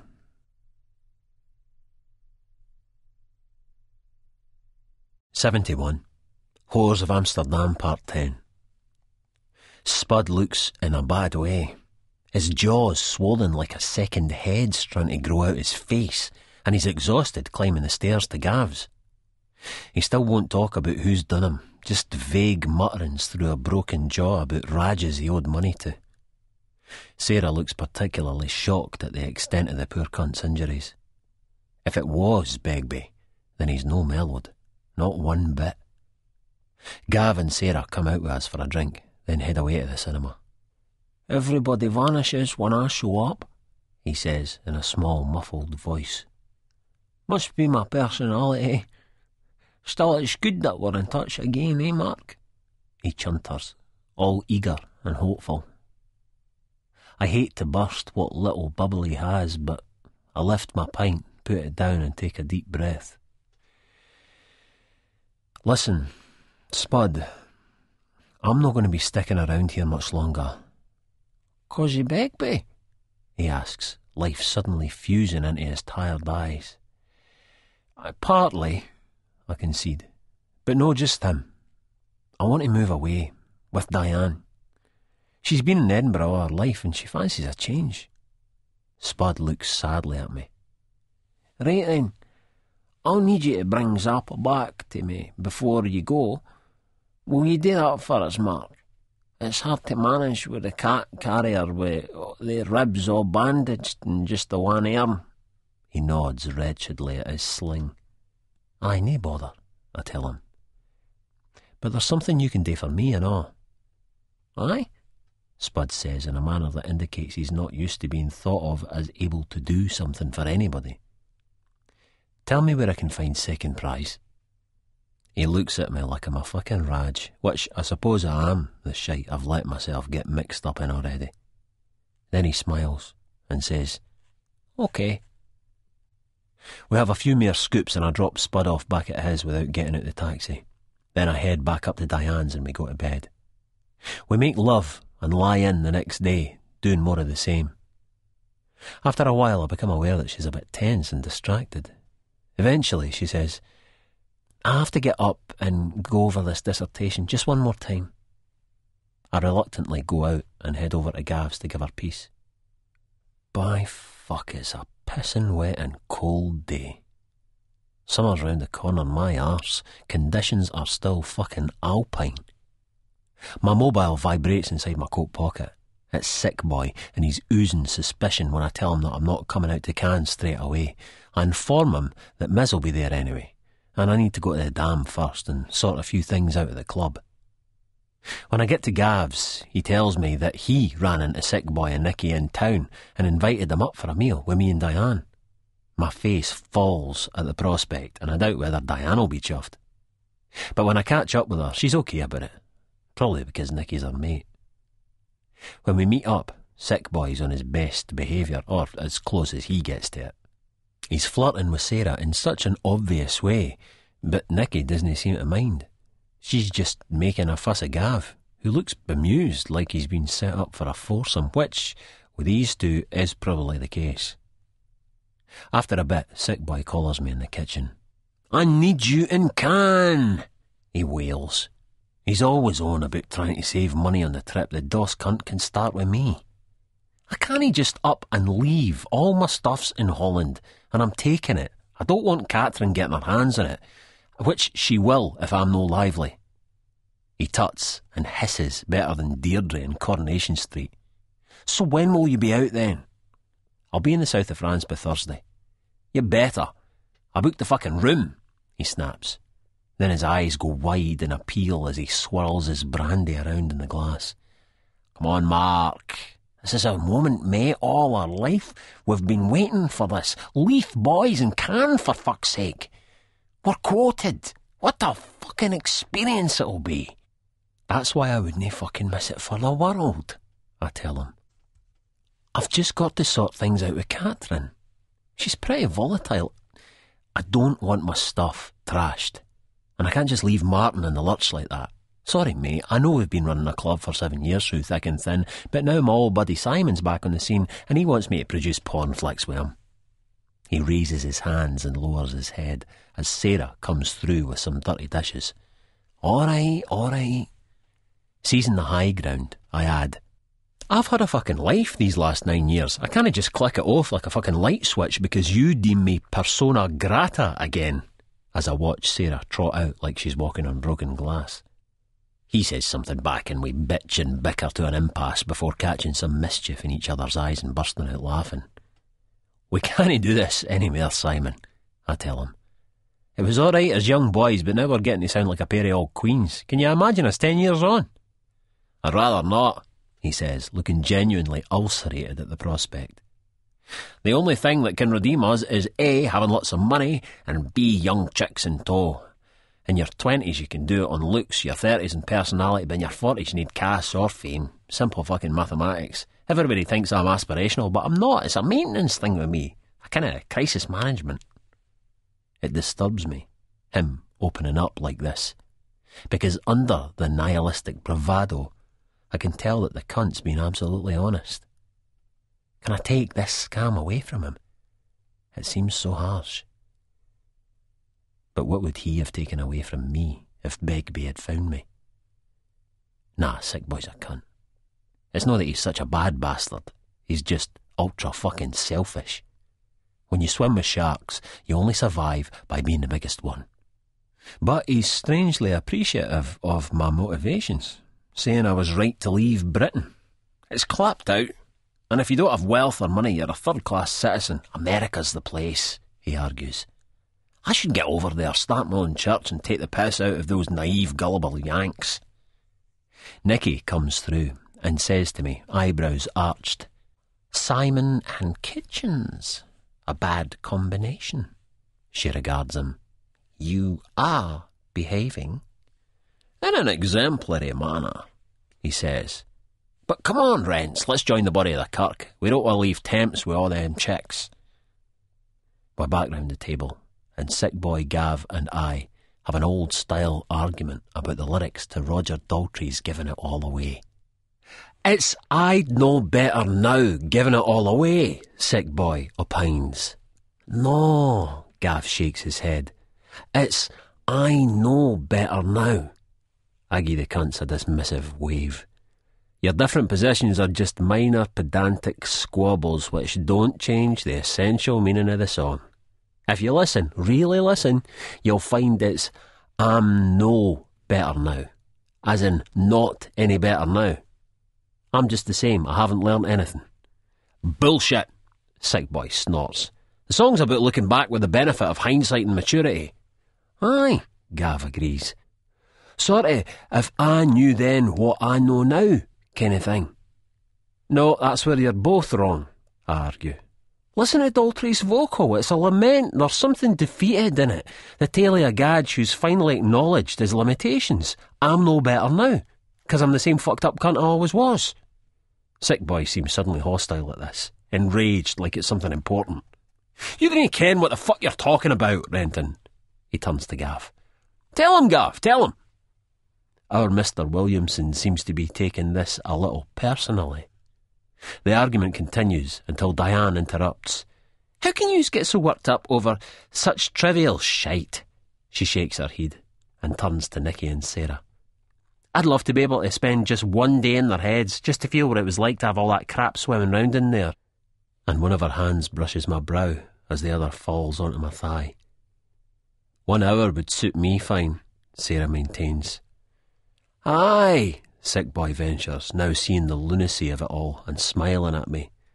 In the old days we had Begbie to say, that's a load of fucking shite and it's getting on my tits, so shut the fuck up or you'll get your fucking mouths burst. Aye, sometimes too much democracy can be a killer, Gav laughs. This Begbie seems like a real character. I'd like to meet him, Nicky declares. Sick boy shakes his head. No, you wouldn't. I mean, he doesn't really like girls, he sniggers, and Gav and I find ourselves joining in. Nor boys, for that matter, I add, and we're pishing ourselves now. After a bit, Nicky starts on about Can, which Diane has told me is a fairly staple thing with her right now, and Sarah and Gav are getting spiky with each other. Diane and I take this as our cue to get away, her saying something about needing to print out another copy of her thesis. Unfortunately, Nicky and Sick Boy elect to join us in the cab. That's Sarah's fucking tidy, Sick Boy states. Gosh, isn't she? Nicky rasps, her face flushed and sweaty with drink. I suggested a foursome, but she wasn't into it. Sick Boy confirms my suspicions. I think Temps was a bit put out as well, he adds. Then he turns to Diane. I haven't asked you, Di. Not because I don't fancy you, but because you come in a package, and I thought of Rents and the buff. I'd actually confessed to her that the cunt had already sounded me out about it. She looks witheringly at him and starts talking to Nicky, who seems pretty drunk. We get up the stairs and go to our separate rooms, and I can hear Nicky and Sicky, as Terry calls him, having a drunken argument. I start reading the latest draft of Diane's thesis as she goes to the bathroom. I can't understand a lot of it, which I take to be a good sign, but it looks, well, academic enough. Research evidence, references, footnotes, extensive bibliographies, etc. And it reads quite well. It seems excellent, I tell her as she comes in.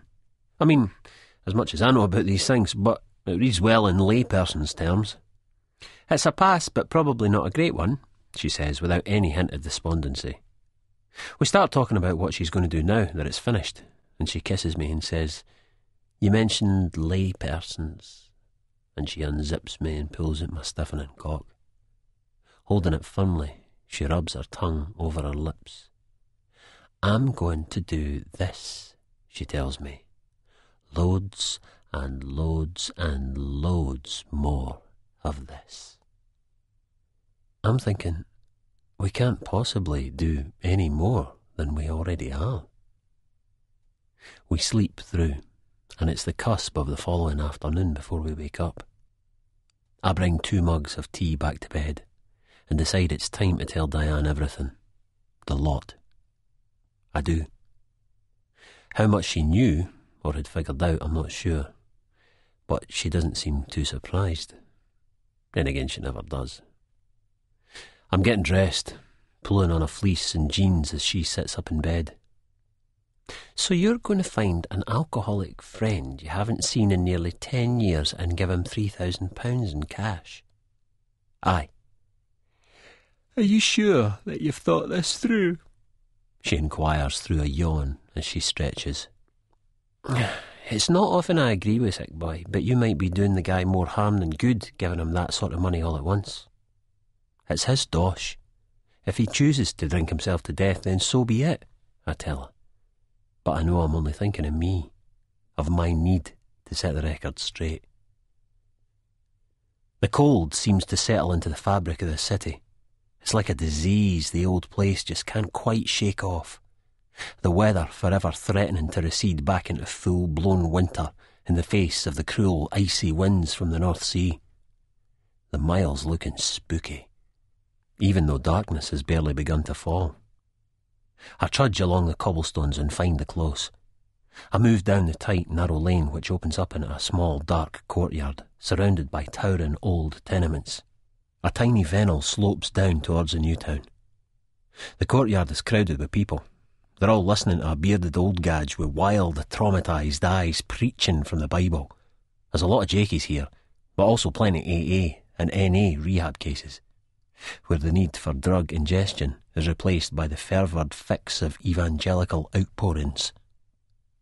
After scanning the crowd for a bit, I see him, looking thinner, clean-shaven, but like a man in recovery from something, because that's it, the frozen state of being in recovery. That status the temperance movement sets in stone. It's Rab McNaughton, second prize, and I have to give him £3,000 in cash. I approach him warily. Second prize was close to Tommy, an old pal of ours who died of AIDS. He blamed me for getting Tommy on junk, and even physically had a go once. The man always was endowed with quite an unequivocal nature. Robert, I quickly correct myself. He looks at me for a bit, registers me in brief contempt, then turns back to the preacher, his eyes burning, devouring every word the man says as he mouths the appropriate amens. "How's things?" I prompt. "What do you want?" he asks, again momentarily engaging with me. "I've got something for you," I tell him. "The money I owe you." I put my hand into my coat pocket and feel the wad, thinking that this is absolutely fucking ridiculous. Second prize turns to face me. "You ken what you can do with it. You're evil. You, Begbie, that pornographer Simon Williamson, Murphy the junkie, you're all evil. You're killers, and you do the work of the devil. The devil lies down in that port of Leith, and yous are his workers. It's an evil place," he says, his eyes rolling to the sky. A baffled sensation between mirth and anger wells up inside of me, and I have to fight the temptation to tell him that he's talking a load of shite. "Look, I want to give you this. Just take it, and I'll see you in the next life," I tell him, crushing the bundle of notes into his jacket pocket. A stout woman with curly hair and a thick Belfast accent comes up and says, What's wrong, Robert?" Second prize pulls the wad from his pocket and brandishes it in front of my face. This is what's wrong. You think you can buy me off with this rubbish? You think you can buy my silence, you and Begbie? Thou shalt not kill, he says, eyes burning. Then he screams in my face, shredding my nerves as he splatters it with slaver. Thou shalt not kill! He throws the money into the air and the notes swirl in the wind. The crowd suddenly realise what's happening. One dirt-encrusted man in a filthy overcoat grabs a £50 note and holds it up to the light. A crusty dives onto the cobblestones, and soon everybody's in a greed frenzy, ignoring the old preacher who, seeing the cash fluttering in the air, forgets his sermon and is rummaging around with the rest of them. I back away and grab a couple of fistfuls of notes and stick them in my pockets. A reason that I gave them to him, to do what he wanted to do, but if he opted for a poor route, then I was going to be right in. I head up the alley and out the close mouth into the mile, reflecting that I've probably just wiped out half the jakey population of the city and smashed up the wagon of every rehab case. I go back to Diane's and I see sick boys still there, all wet and wearing a towel wrapped around them. Can tomorrow, he smiles. I can't wait to catch you up, I tell him. It's a fucking bummer about the dam, but I have to do it. When's your flight? He tells me it's about 11 o'clock. So the next day, I arrange to share a cab with him and Nicky to the airport. Over breakfast, he snorts cocaine and takes another hit in the back of the cab, jabbering away about Frank Sauzet. The man's a fucking god, Renton, an absolute fucking god. I saw him coming out at Valvona and Crolla the other day with an expensive bottle of wine, and I thought, this is what we fucking lacked at Easter Road for years. That sort of class. He rants, his eyes doolally and his jaw grinding. Nicky's so stoned and full of canned fever, she hardly seems to notice the state he's in. I see them off, telling them I'm on the 12:30 to Amsterdam. But actually, I'm going to Frankfurt to get a connecting flight to Zurich. Switzerland is a fucking boring place. I lost all respect for Boy when I heard he lived there. But the banks are excellent. They really do ask no questions. So, when I signed the form to transfer the funds from the Banana Zuri account into the one I've set up at the Citibank, nobody bats an eyelid. Well, the rotund, suited, bespectacled bank guy queries, "Do you still want to keep this account open?" "Yes," I tell him. It's because we need immediate access to the monies as we're going into film production. However, the funds will soon be replenished as we have investors online for our next feature. "We have some expertise in film financing. It might be useful to you or your partner, Mr. Williamson, to speak to Gustav next time you're over, Mr. Renton. We can set up a film production account from this company account, enabling you to write checks instantly and pay off creditors." That's interesting. It would certainly save us a lot of bother if we could do it all under one roof, so to speak, I say, looking at the clock, not wanting to arouse suspicions, but anxious not to be detained. "We need to talk about this, but in the short term I do have a flight to catch." "Oh, of course, forgive me," he says, and the transaction is hurried through. And it was as easy as that. All I can think about is Sick Boy in Cannes as I get back to Edinburgh. 72. Surging Waves. We head by British Airways business class to the Côte d'Azur on the direct flight from Glasgow. As we approach Nice airport, there's a clear blue sky and I can see the surging waves of the Med lap against the golden sand. The seatbelt signs for landing are on, but Simon's repaired for the 4th time to the toilet and left it, as they say, flushed with excitement and intrigue. "This is it, Nicky, this is it. You want to see hustling, ducking and diving, wheeling and dealing?" "Not particularly," I say, gazing up from Elle, watching his nostrils flare. I can see bits of cocaine on the hairs. "Those cunts won't know what's hit them. They've never met the real deal before." He sniffs, rubbing at his nose. Then he looks at me almost painfully and kisses me softly on the cheek. "You are art, hen," he says, before his chameleon eyes swivel and he spots a girl with long curled locks who's wearing shades pasted onto her head and dressed in a Prada jacket.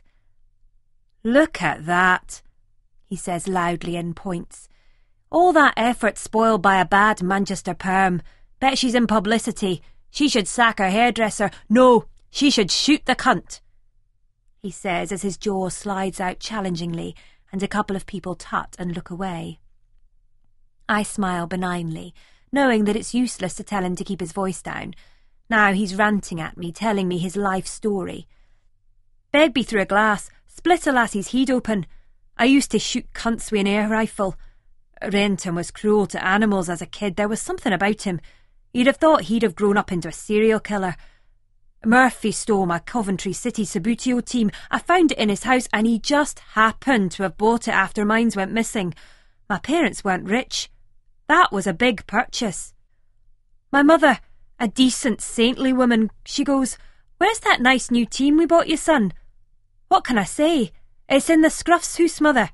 Even as we fucking well speak, those players are sliding across the old battered linoleum in the house of a thieving Scruff, being crushed underfoot by careless drunken jippos who stagger into bedrooms looking for children to abuse.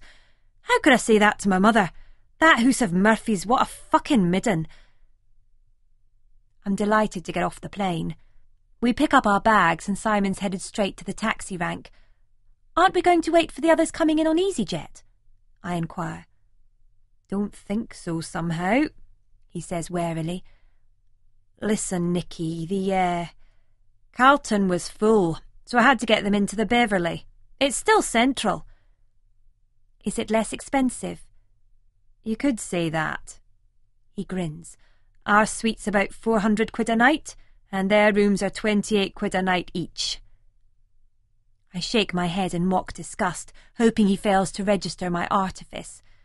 "But I need a smart gaff for business," he protests. "It presents the wrong image to be seen in a rat hole. Not that the Beverley is a rat hole, of course." "I'll bet it is," I say. "This is very divisive, Simon. We're meant to be a team. We're talking Loch End and Wester Hales here. It'll be a luxury to them. I'm thinking of them, Nicky. They'd feel like a fish out of water. Could you honestly see Curtis and the Carlton? Mel with her tattoos? No, I wouldn't embarrass them or myself," he says snootily, head in the air, shades on, as we wheel our luggage trolley to the taxi rank. "You're such a snob, Simon," I inform him, chortling loudly. "Nonsense! I come from Leith. How can I be a snob? If anything, I'm a socialist. I'm just playing the politics of the business world, that's all," he snaps, then repeats. "Renton better not fuck me about, because it'll be a total waste of a room. Just as well I had the foresight to cancel his at the Carlton and get him into the Beverley as well. That cunt's up to no good." "Mark's okay. He's going out with Diane and she's a sweetheart." "Granted, he's as plausible as fuck when he wants, but you don't know him like I do. Mind, I grew up with Rents. I know him. He's scum. We all are." "Such low self-esteem, Simon. I'd never have thought it." He shakes his head like a dog coming out of the sea. "I mean that in a positive sense," he says. "But I know his nature. If that Diane's your mate, I'd tell her to watch her purse." We take a taxi to the Carlton, travelling down the packed coast road.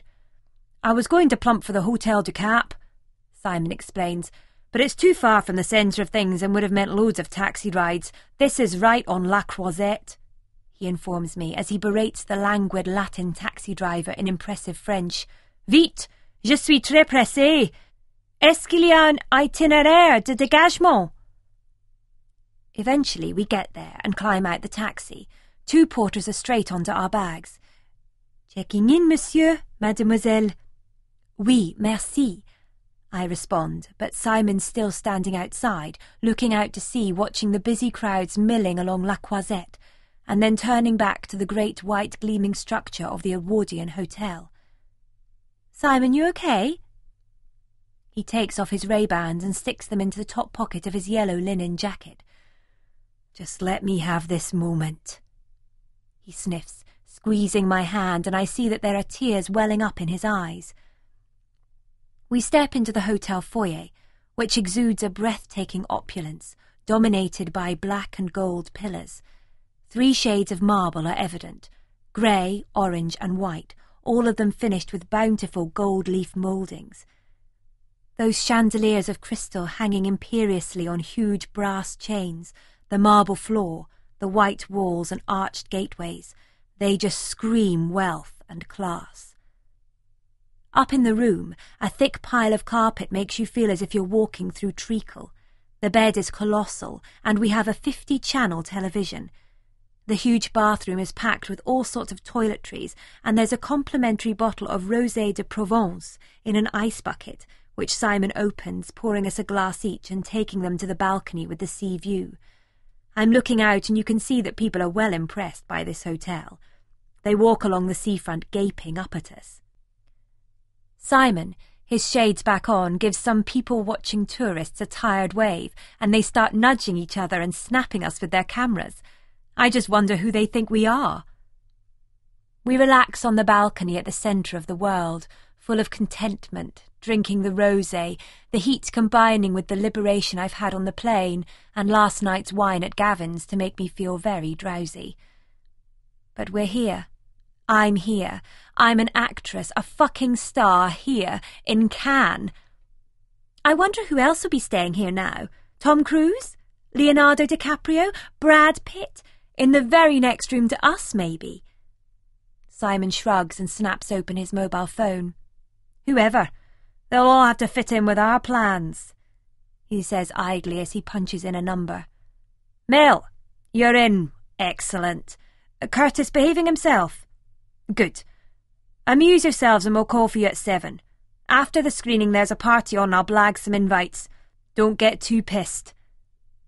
Aye, right. Well, go to the beach or watch some telly. I'll see you in your lobby at 7. Right, he says, clicking the phone shut. Such an ingrate, he moans, then impersonates Mel. Me and Curtis haven't got money, Simon. How can we shop with no money? I'm starting to feel very tired. I'm going to get my head down for an hour, Simon, I tell him, heading through to the room. Aye, he says, following me through. Simon puts on a porn film from a list that comes up on the screen under adult channels. He selects one called Rear Entry, In Through the Outdoor. That's wild. I never realised that Led Zeppelin album was a reference to anal sex before. Confirms my feeling that Page was a bit of a visionary, you know, the Crowley stuff and all that shite. Why are we watching this? I murmur drowsily. 1, get us horny. 2, check out the opposition. Look at that. A woman is lying on her back, getting fucked. As we pull away, we see that the guy has her legs pinned over his shoulders. The implication is that he's forcing her back to access her arsehole, and he's fucking her up it. But it's impossible to tell at that angle whether it's going in her bum or her cunt. The thing I notice is that the woman has deep bruises on her wrists, some of them yellowing. This isn't so much disturbing as tacky, and makes me lose what vague interest I have in the film, and I start to doze. The truth is, I don't really care to watch other people fucking. It bores me. This mattress is comfortable, as is the hotel gown, and I drift off. I wake up slightly chilled. My dressing gown has been opened, the cord undone, and I find Sick Boy crouching over me on the bed, masturbating furiously. I urgently pull the gown to me. Fuck, you've spoiled it now, he gasps bitterly. What? You're wanking over me? Aye. I sit up in bed, alarmed. Why don't I just put on blue lipstick and play dead for you? Oh no, he says. It's not a necrophilia thing, it's more innocent. I meant it as a tribute. You never heard of Sleeping Beauty, for fuck's sakes? You won't make love to me, but you'll sit and wank and watch crappy porn. What kind of a fucking tribute is that, Simon? You don't understand. He mumbles and snorts, his nose streaming, then snaps. I need some fucking perspective. What you need is to do less fucking coke, I shout, but half-heartedly because I really need to get some sleep. And as I try to drift off, I hear his voice droning on. Hey, you smoke too much dope and talk shit, he says, but I love you for it. Don't ever change. Pot's a great drug for chicks. Pot and E.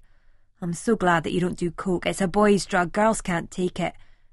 I know what you're going to say, that's sexist, but no, it's an observation underpinned by an acknowledgement of the differences between men and women, which is an acknowledgement of women's autonomy, which is a feminist stance. So applaud, baby. Applaud. He says as he leaves the room. As I hear the door crash, I think to myself, thank fuck for that. 73. Scam number 18,752. I'm weaving through the narrow back streets, returning to La Croisette, scrutinising everything, burning indelible prints of the layout of the town into my brain. I'm appraising the mantle like a highly experienced farmer at Inglestone's Royal Highland Show does with cattle. Hear the clucking of the chicks in the sexual marketplace, a searching glance enough to form a comprehensive assessment and valuation. PR is spitting tersely through paralysed grins into mobile phones, haughty shoppers and hopeful backpackers. They're all subject to a casual, voracious gaze. This producing game is a piece of piss. Why stop at porn? Why not make a proper movie? Get some lottery cash and off you go. Everybody's at it. Every top gangster realises that the best criminals are ex-criminals.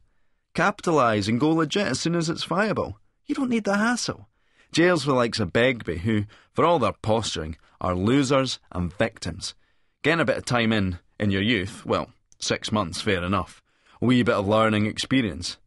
But if you didn't learn after being 6 months banged up that it wasn't for you, then you were truly fucked. Nobody likes jail.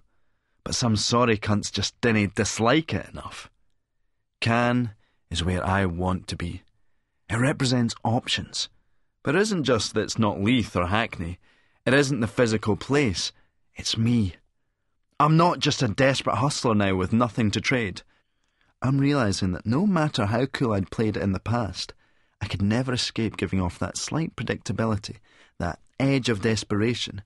And I couldn't, because when it came down to it, it was all a front, and I had nothing to trade in the marketplace.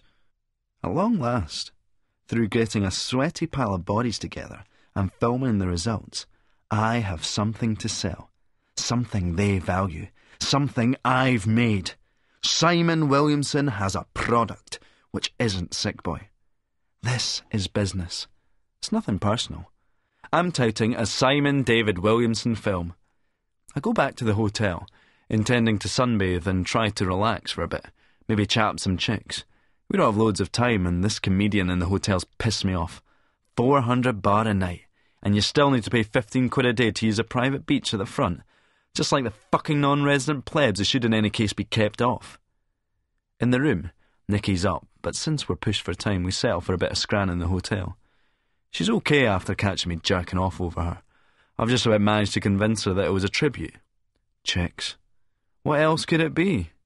Anyway, satisfyingly full, we make our way to the Scabble Hotel to pick up Mel and Kurt for the screening of 7 Rides for 7 Brothers. The cinema it's showing in is a small but smart pad on one of the back streets. It's rumoured that Lars Lavish, Ben Dover, Lindsay Drew and Nina Hartley, Nicky's heroine, will attend the screening, but I can't see anybody I recognise. There's a good turnout, mind you, and there's a few bodies that sneak in after the lights go down. I'm trying to scan the audience to gauge the reaction of this half-full cinema. I'm so hyped up, I don't need any Charlie, but I take a hit off my card anyway. So do Mel and Curtis. I can't resist going, "Whoa," when Melanie appears naked on screen for the first time. She gives me a playful dig in the ribs. It's Nicky who makes the impact, though. From the moment she peels off that tight lycra top and exposes that shaved pussy and struts arrogantly across the screen, you can feel the electricity in the air. There are 1 or 2 big cheers from the crowd, and I turn to catch her looking bashful, and I squeeze her hand. The real smash hit, though, is Curtis, or, I should say, Curtis's cock. The first sight of that pole produces a few wows, and I turn to see our boy's huge teeth glisten in the dark. Outside after the show, we're all getting our flesh pressed, and cards are being produced as we're urged to go to various parties. I know the one I want, though, and it's not a porno gig. It's the industry doing the big marquee on the Croisette. All the porn players want to be at that one. But I managed to blag 4 invites, And we're in. After a few drinks, Nicky's pissed, and she starts to get on my tits. "Why are you talking in that ridiculous voice, Simon?" She cuts in when I'm chatting to this fucking doll with long, straight blonde hair, who apparently is something big at Fox Searchlight. "He accuses me of being Mockney, then as soon as he gets off the plane he's full of that shit?" The foxy girl raises an eyebrow, and I set my face in a wheel-clamped smile. "What accent, Nicola?" "This is the way I talk," I say slowly. Nicky nudges Mel and says, "This is the way I talk, Nicola. The name's Williamson, Simon David Williamson." "Oh, that's sick, boy," Mel guffaws, and those fucking twisted, inappropriate, jealous vixens cackle like the fucking witches in Macbeth as some creepy cunt comes over and grabs Fox Searchlight's arm, leading her away. I'm seething at their stupid pettiness. There may be something to be gained from trying to undermine me in my efforts to network and sell this fucking film we spent the best part of the last 6 fucking months of our lives making. I heave the words out in terse rage through clenched teeth. But I'm absolutely fucked if I can see what it is. They look at each other, silent for a split second. Then Melanie goes, "No," and they're off in hysterics again. Fuck this. I'm retreating into the crowd and my searchlight's trained, looking for that fox I've been hunting. I hit the bog, and I'm about to do some Charlie when I see some guys going into a cubicle, and I bundle in with them, getting a couple of lines off them. I re-emerge supercharged, and I look over and see Nicky and Mel flirting outrageously with some creepy-looking arseholes. Kurt seems to have vanished. I head across to the girls. One guy who's been schmoozing with Nicky sees me approach and asks haughtily, "And you are?" I lean close into him. "I am the cunt who's gonna break your fucking nose for chanting my bud," I say, pin my arm around Nicky. The wanker blusters a bit on the spot, then timidly exits. Unfortunately, so do Nicky and Mel, making the pretense of getting more drinks, but both singularly unimpressed with my performance. I go back to the bog, where one guy who shared his ching with me approaches hopefully. "Sorry, mate, private party," I tell him. "That's not exactly fair," he complains. "Post-democracy, mate, now fuck off," I boom as I slam the door in his face and powder my nose. Soon I'm back outside, swanning around in my element, when I'm interrupted by the sing-song accent in my ear. "Simon, how are you, my friend?" It's that revolting cunt Miz. I'm about to be offhand or even rude now that he's expended his usefulness when he says, "I want you to meet somebody." And he nods to a tall guy with a moustache behind him who looks familiar. "This is Lars Lavish." Lars Lavish is one of Europe's premier porn actors turned producers.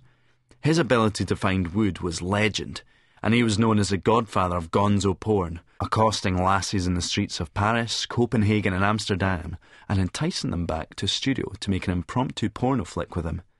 The man's gift of the gab is renowned. All he used was charm, persuasion, and cash and cock inducements. He recently signed a big deal with a major distributor, and now does all his own stuff and has complete editorial control. In other words, I'm absolutely fucking starstruck. This is my hero, my mentor. I can hardly fucking well think, never mind speak. Lars Lavish. "Lars!" I shake his hand, and I don't even mind that he's now got his arm round Nicky. "Pleased to meet you, Simon," he grins, glancing down at Nicky. "This girl is so hot. She's the hottest, man, the hottest. 7 rides, man, it is so good. I am thinking that we are going to have to be having a serious talk about the distribution of this movie. I am thinking even limited theatrical release." I have died and gone to heaven. "Any time, Lars. Any time, mate. This is my card. Please, call me," he says, then kisses Nicky and heads off into the crowd with Miz, who looks back at me with a satisfied shake of his head. Nicky and I are soon in a strange discussion, which turns a bit narky. Why is it all those men's mags, Loaded, FHM, Maxim, are just like porn mags, like Mayfair, Penthouse and Playboy, scanty cover outside, nudes inside? Because men's magazines are for men who are wankers, which means all men, but who like to pretend that they're not. How can you have an imaginative space and a sexuality and not be a wanker? The shit that somebody like Renton would come out with is that he gets aroused thinking about certain things, so he goes and has a nice, mature discussion with his nice, mature girlfriend, and they negotiate sensibly and play out those fancies in a loving, supportive, mutually rewarding and fulfilling way. But what a load of fucking pish! No, we need tits and arse because they have got to be available to us, to be pawed, fucked, wanked over. Because we're men? No. Because we are consumers. Because those are the things we like, things we intrinsically feel or have been conned into believing will give us value, release, satisfaction. We value them, so we need to at least have the illusion of their availability. For tits and arse, read Coke, crisps, speedboats, cars, houses, computers, designer labels, replica shirts. That's why advertising and pornography are similar. They sell the illusion of availability and the non-consequence of consumption. Your conversation is boring me, Nikki says, and she walks away. Fuck her. I'm cruising on a massive fucking high, and everybody else, everything else, will just have to fit in with my fucking plans. 74. Killer cystitis. Lars Lavish is trying to get into my knickers. These porn guys are pretty thick, if brutally single-minded. It's dull but more interesting than Simon's company. He's being a tedious, coked-up pain in the arse. I don't want to be too hard on him because it is his moment and he should enjoy it, with pride coming before a fall and all that stuff. But he's just impossible. He wants to fuck everything in sight. Like Curtis, who actually is fucking everything in sight. The posh girls are queuing up, morbid and squeamish and girly girl, for a shot of that prick, news of which is flying round the marquee grapevine. And his swagger tells you that the young lad is growing into that penis at last, from burger bar to porn star. He vanished for a bit with a companion and now they've reappeared. "How you doing, Kurt?" "Great," he says, pulling this girl along by the hand. Her eyes are bulging out and she can hardly walk straight. "This is the best time I've had in my life." I'm finding it hard to argue. I pull him to me and whisper in his ear, "Remember what you were saying about those guys you were at school with? How they teased you at being a freak? Well, who was wrong and who was right?" "They were wrong, I was right," he says. "But it's a shame that the likes of Danny and Philip and that couldn't be here to see all this. They'd love it." Simon has heard this and cuts in. "It's like the underground in London, mate. They rely on enough people to be sheep. They dinna supply bins, you see. They expect you to carry your rubbish around with you. I don't do that. I just drop it anywhere. But enough people do it to make it pay for them no to provide bins." I dinna get you." "What I'm saying, pal, is that you drop your rubbish, you never carry it around with you, and here it's just excellent without the rubbish," he says snootily. Sick boy. God, he is that. He's making a fuss of this girl called Ronnie, who he says is from Fox Searchlight. "Ronnie's invited us all to the Fox Searchlight do tomorrow." He beams. I pull him aside. "Just take her back and fuck her now, Simon. She looks well up for it. Or is it a purely nasal romance?" "Don't be petty, Nicky," he sneers. "It's just a vehicle to get the tickets for this bash." He's full of bullshit. The party ends and we head to a club for a bit, but it's so busy that we can barely move, so we decide to go back to our suite at the hotel. "This is Barry," Curtis says, impressed by the opulence of the place. Our little party is confronted by a commissionaire who asks rather imperiously, "Are you guests at the hotel?" "No. By no stretch of the imagination could you say that," Simon replies starchily. As the uniformed official is about to turf us out, he then produces his room key. "Being a guest involves receiving some kind of hospitality, some kind of rudimentary courtesy. We do stay at the hotel, however, but no, you couldn't call us guests." The commissionaire goes to say something, but, dismissing him with the waving motion of somebody brushing aside a noxious odour, Simon strides on ahead. I follow with a somewhat apologetic grin, as do the others. We get up to the room and drink the bar dry, Simon irritating me with his overbearing smarm directed at Miss Fox Searchlight.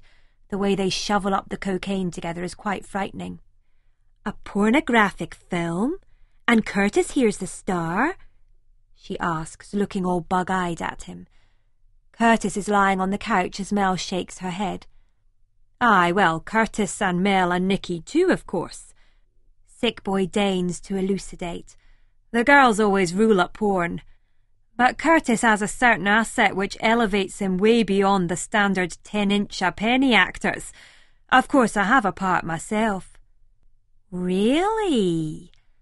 Miss Searchlight says, rubbing his arm as they devour each other with their eyes. Their molten flirtation makes me feel as if I've eaten too much candy floss. I listen to him slavering away for a bit and then I drift off to sleep on the bed.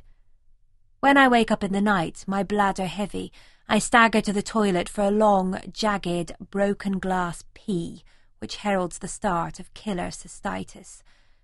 The minibar is empty. Simon and Fox Searchlight have gone, and Curtis and Mel are crashed out on the chaise longue in a fully clothed embrace. I'm sitting on the toilet seat trying to press this toxic piss out of my bladder. I phone room service and ask them to send up some Nurofen. Fortunately, I have some Tylenol in my bag and I take a powder. It's agonizing, though. I can't sleep, and I'm in a fevered sweat. Simon comes in and sees my discomfort. "What's up, baby?" I tell him as the room service guy enters. Simon brings the Nurofen over. "They'll kick in soon, babes, don't worry. Have you taken your Tylenol?" I nod weakly. "I didn't fuck that Ronnie, you know," he explains hastily. "We just went for a stroll along the beach because everybody else was crashed out. I'm a one-woman man these days, baby. Well, off-screen, any roads." A stroll along the beach. It sounds so romantic that now I'm wishing he'd just fucked her quickly in her hotel room. He sees Mel and Kurt and goes over and shakes them awake. "It's nearly morning. Can you head back to the Beverley and give us a wee bit time alone, folks, please?" Mel's face screws up, but she rises. "Right, come on, Curtis." Curtis gets up and sees my tears. What's wrong with Nicky?" "Women's problems. She'll be fine. See you in a bit," Simon says. Curtis doesn't accept this, though, and he comes over to the bed. "Are you all right, Nicky?" I acknowledge his concern, and as he kisses me sweetly on my fevered brow, I throw my arms around his skinny waist. Then Mel comes over and I give her a hug and a kiss. "I'm okay. I think the powders are starting to work. It's just this cystitis. Too much wine and spirits. I think that corrosive champagne's bad for it as well." When they depart, Simon and I get into bed, lying with our back to each other, stiff and tense, me with my pain, him with his cocaine. Eventually I start to ease up and unravel in the bed. It must be mid-afternoon when I wake up, disturbed by his moving around. He comes and sits on the bed with a room service tray, croissant, coffee, orange juice, rolls and fresh fruit. "Feeling better?" he asks, kissing me. "Yeah, loads." And I'm looking into his eyes, the both of us in silence. After a bit he squeezes my hand and says, "Nicky, I behaved abominably last night. It wasn't just the drink or the ching, it was the occasion. I wanted this to go so right and I was a control freak, a fascist." "What's new?" I remark. "I want to make it up tonight, before we all go to the Fox Searchlight party," he says, his face split with a huge grin. Then he adds, "I've got some brilliant news." He's glowing. I have to ask, "What's that?" "We've only been shortlisted for Best Film at the Adult Film Festival Awards. I got the call this morning." "Wow, that is so, wonderful," I hear myself say. "Too fucking right it is," Simon gleefully observes. And yourself, myself, and Curtis have been nominated in the Best Newcomer categories for Actress, Director and Actor. I feel such a massive surge of elation, I'm almost sticking to the ceiling. To celebrate our nomination, Simon's taking me to dinner at what he refers to as one of the finest restaurants, not just in Cannes, but in France, which of course means the world. I'm wearing a sparkling pea-green Prada dress with some high-heeled Gucci shoes. I have my hair up and am adorned with a small pair of gold earrings, a necklace and some bangles. Simon, who's wearing a yellow cotton suit and a white shirt, is looking at me and shaking his head. You are the very essence of femininity, he says, seeming almost awestruck in admiration. I'm tempted to ask him if he said the same thing to Fox Searchlight last night, but I let it go, because I don't want to spoil the moment. We are here, and it is now, and I know that won't always be the case. And it is wonderful, the sort of small Provence restaurant where cooking is raised to high art. From the amuse-bouche, through a sublime homard bleu, circlé de truffes noires et basilic pilé, and chicken breast demi-dole, covered in an inky truffle sauce, to the pièce de résistance, a pile of truffles that enveloped a crisp green salad. Lovely. For dessert, I went for the coffee chocolate coup glacé, with a daring cup of liquid chocolate and a brioche to dip in it. All this was washed down with a bottle of champagne, Crystal Louis Roederer, a Clos de Bois Chardonnay, and 2 large Remy Martin cognacs. We're intoxicated by everything, lisping seductively at each other in pidgin French, when Simon's mobile rings, the green one. It annoys me that he can never seem to switch them off. Hello? Who is it? I hiss, more than mildly irritated that our moment has been invaded. Simon puts his hand over the receiver. He looks quite concerned for a bit, then breaks into a waspish smile. It's Francois. Some wildly important news about a card school in Leith I forgot about. How remiss of me to double-book my diary. He speaks calmly into the phone. I'm in France, Frank, at the Cannes Film Festival. There's a sharp voice buzzing on the other end. Simon holds the phone away from him.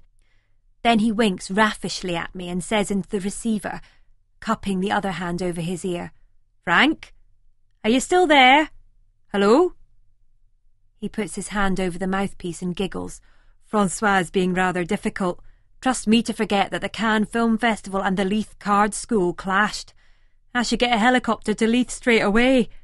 He sniggers, his shoulders shaking, and now I'm laughing too. Are you still there, Frank? Hello? He shouts into the phone. Then he scrapes the grill of the mouthpiece with his fingernail. I can't hear you, you're breaking up. I'll phone you back later, he says, then snaps the phone shut and switches it off. He's such a prick you can't even hate him. It's beyond that, he says in stunned admiration. The man is beyond love or hate. He simply is. Then he grabs my hand across the table. How can somebody like him and somebody like you exist in the same world? How can planet Earth produce such a range of humanity? And we were straight back into each other again.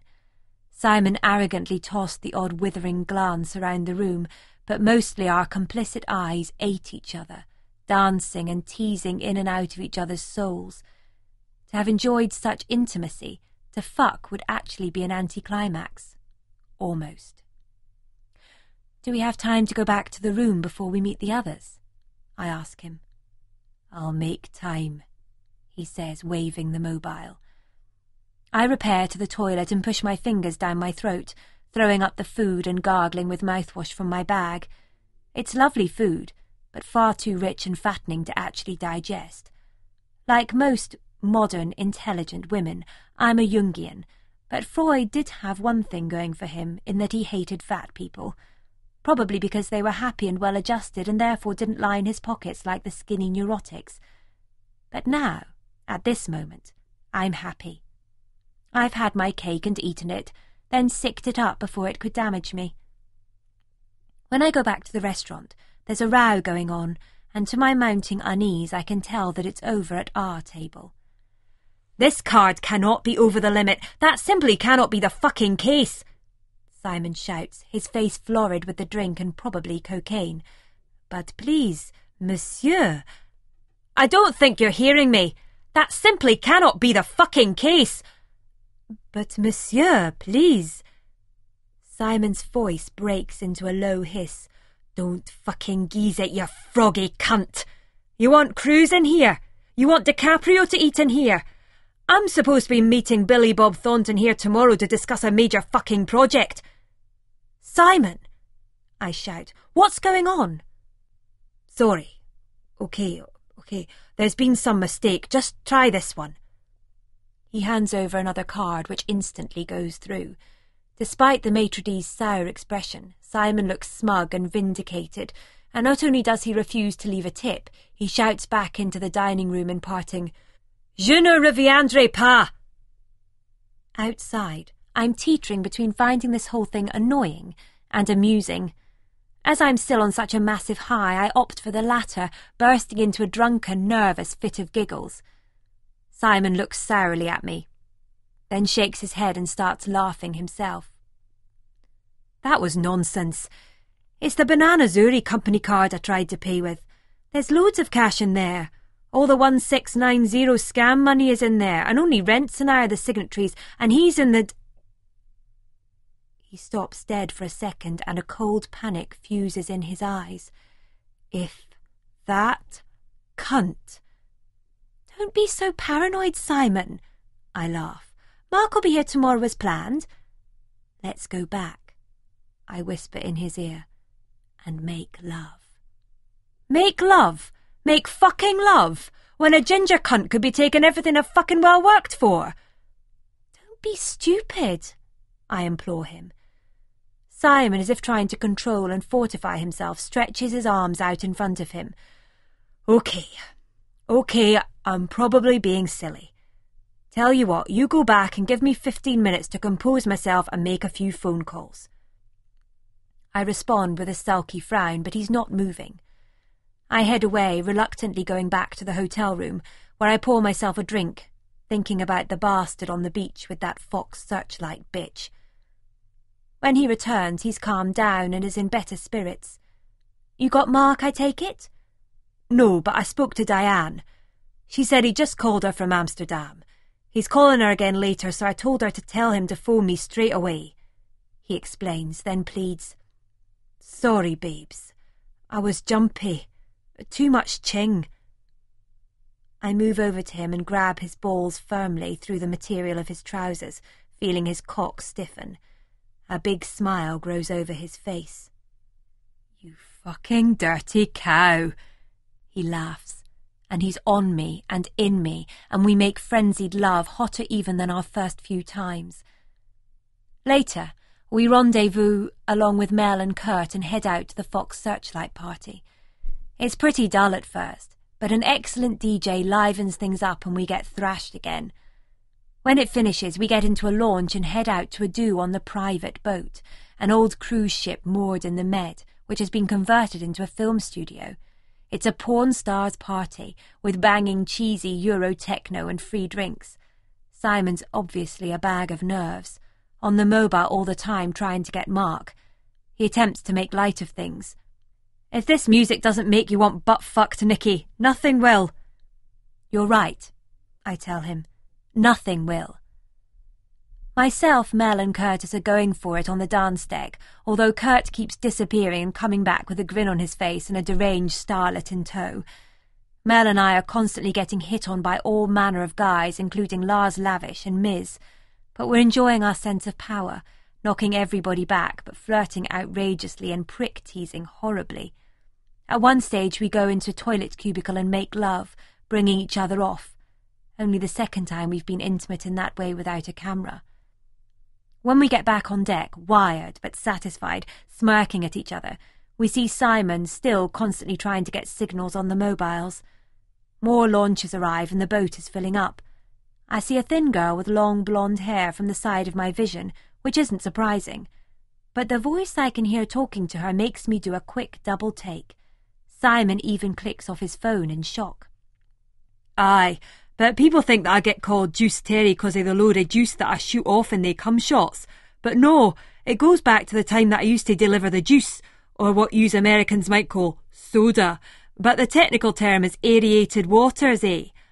Listen, doll, no fancy going downstairs for a bit, explore the ship and that. Maybe a bit more than the ship. Lawson, Simon shouts. Sicky! Terry roars. Then he sees Mel and me. Nicky, we're hit, Mel! All right, gorgeous. He turns to his companion. This is Carla. She's in the business San Fernando Valley stuff likes. What was your film again, doll? A butt fucker in Pussy City? This blonde girl with an American accent smiles cheesily. Aye, Birrell's here and all. Birrell Senior, that is. Tell us he was going over to see his bird in Nice, so I just sort of invited myself along. Got the train down here and blagged into the porn film festival tent. Tell every cunt I was Juice Terry for 7 rides and got sorted out with a pass.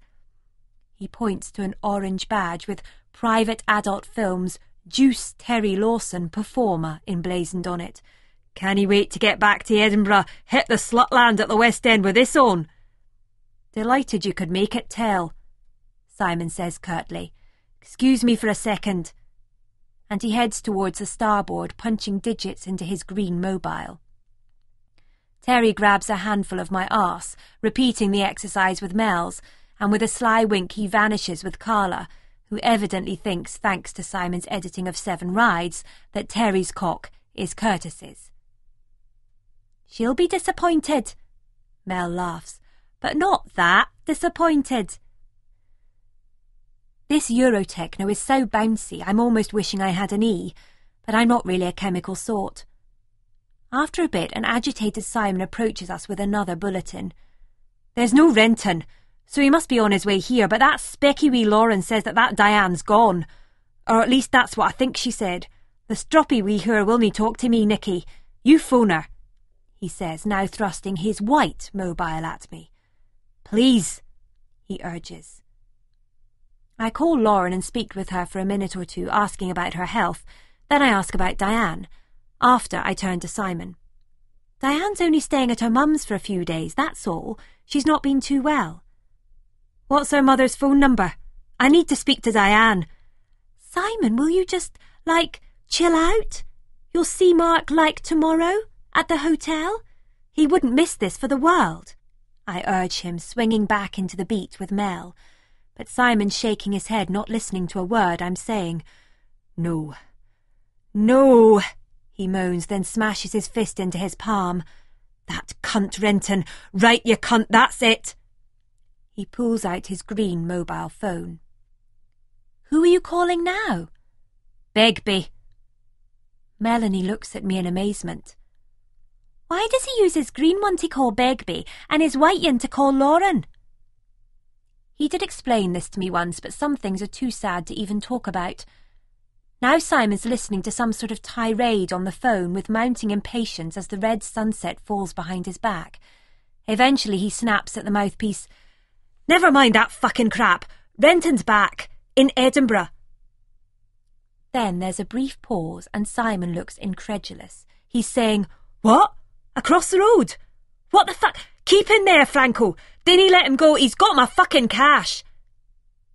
He stares at the dead phone in his hand, then shakes it violently. Fucking pea-brained cunt.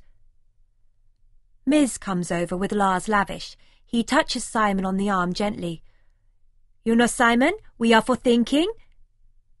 To my horror, Simon turns and headbutts him in the face at force, and he's on top of Miz, flaying at him and screaming, You Dutch cunts have got my fucking money, you dirty homosexual orange cunts. It takes all of us, plus half a dozen Swedish bouncers, to pull him off and restrain him. Terry arrives back on deck, and he's laughing as they push Simon into a launch. You are lucky we do not want the police on this boat. A bouncer shouts at Simon as Curtis, Mel, 2 girls, Terry, Carla and myself join him. As he gingerly steps onto the launch, Terry sneakily whacks the talkative Swede on the side of the face. "Morn then, cunt!" he invites. The guy stands rooted, petulantly rubbing his jaw, looking like he's going to burst into tears as the launch pulls away from the liner. We can hear an agitated miss screaming, "He is crazy! He is a crazy man!" as we head for the shore. Terry turns to Curtis. "That cock of yours has come in useful to me, mate," he says, putting an arm round Carla. Then he contemplates Curtis, a girl on each side of him. "Mind you, it's no doing you much harm either."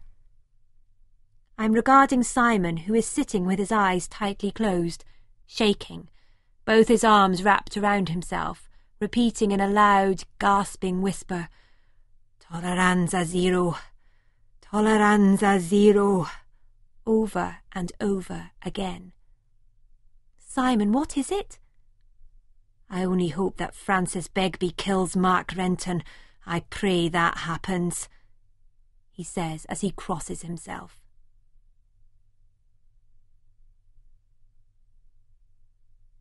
'75. Caird School. Afternoon drinking. It does you in, but you can't fucking beat it. Sometimes, but I think that I see them, just coming into the bar. That cunt Donnelly Gadge or that Chizzy beast. That's the problem. There's fuck all today and too much time to think, especially in the hoose. That's how I keep going out, down to the boozer. Mind you, it's not as if you get much fucking conversation down here. Nelly goes all silent and starts playing with his pint. "What the fuck's up with you?" I goes. "That Larry phoned up last night. When I was out with yous," he nods to Malky. "She was in her rain with the bairns."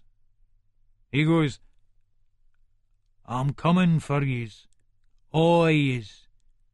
Then he tells her, "If you've got any sense, you'll get yourself back down to Manchester, or wherever it is ye come fae." "Your bird's Welsh, you know," Malky goes. "Aye, Swansea," Nelly says, all stroppy. But he doesn't ken that. "I met her in Manchester. But you ken what that sick cunt says later? The message that he left in the machine." Me and Malky are shaking our fucking heads. "I'll fucking well show yous," Nelly says. "I'll fucking well show ye the kind of cunt we've been drinking with," he goes, looking all that fucking hurt way to me, like it was me that made the cunt drink with Larry. I'm saying fucking now, but 'cause I want a fucking laugh out of this. So he goes up to Nelly's and he's got the messages on the machine. He plays you in back and it's Larry's voice, all right, a sort of soft, creepy whisper. "Leave toon, 'cause I'm coming for ye, and I'm coming fae Muir Hoose to your hoose. I'm coming to kiss yous all good night." "That cunt's been watching too many fucking films," Malky laughs. Nelly looks back all hard at him. "It's got her shiting herself. She's talking about taking the bairns to her ma's down in Wales, saying that's what we left Manchester for in the first place." I'm looking at him, but I'm saying no. Malky's saying fuck all and all. "I need to sort this out," he goes. "If he keeps that shite up, he's going down a fucking hole, I'm telling you that." Where's he fucking kidding? He's never wasted any cunt in his life. All that fucking bullshit about what he's meant to have done down in Manchester with that Cheetham Hill mob. If he was that well quoted down there, what's he fucking well doing back up here? "Look," Malky goes, "this is getting out of hand. Franco, you going to talk to Larry, sort all this out?" So now it's fucking Malky telling every cunt what they should and shouldn't be doing, is that it? Well, fucking we'll see about that. But then I thinks, no, play it his way. And I looks over at Nelly. "If you want." And Malky turns round and says to him, "But you'll have to tell the cunt that you were out of order and apologise for what you did in the pub." Nelly's saying out for a bit, and we're both staring at the cunt. Then he goes, "If he fucking apologises for making they fucking sick phone calls to my house, I'll apologise to him for battering them." "Right," I goes. "Enough of all this shite. Supposed to be fucking mates. This needs sorted out. The night at the cared school, at Sick Boys." "Will Larry show up?" Malky's wondering. "If I tell him he'll fucking show up, I'm going." So that's me doing my good deed for the day and being the fucking peacemaker as usual. They fucking bams would kill each other if it wasn't for the likes of me sorting everything out. All that shite, but it's good as a fucking migraine, so on the way home I stops off at the foot of the walk and gets some Nurofen Plus for the paper. I phoned Sick Boy and his Moby to remind him about the cared school the night. "I'm in France, Frank, at the Cannes Film Festival," the smarmy cunt says. I tipples that the cunt isn't fucking joking and all. "What about our fucking cared school? I tell you we were having a fucking cared school down at yours." "Frank, are you still there? Hello? What about our fucking cared school? I got telt Renton's been seen. I'm wanting a fucking word with you, you cunt."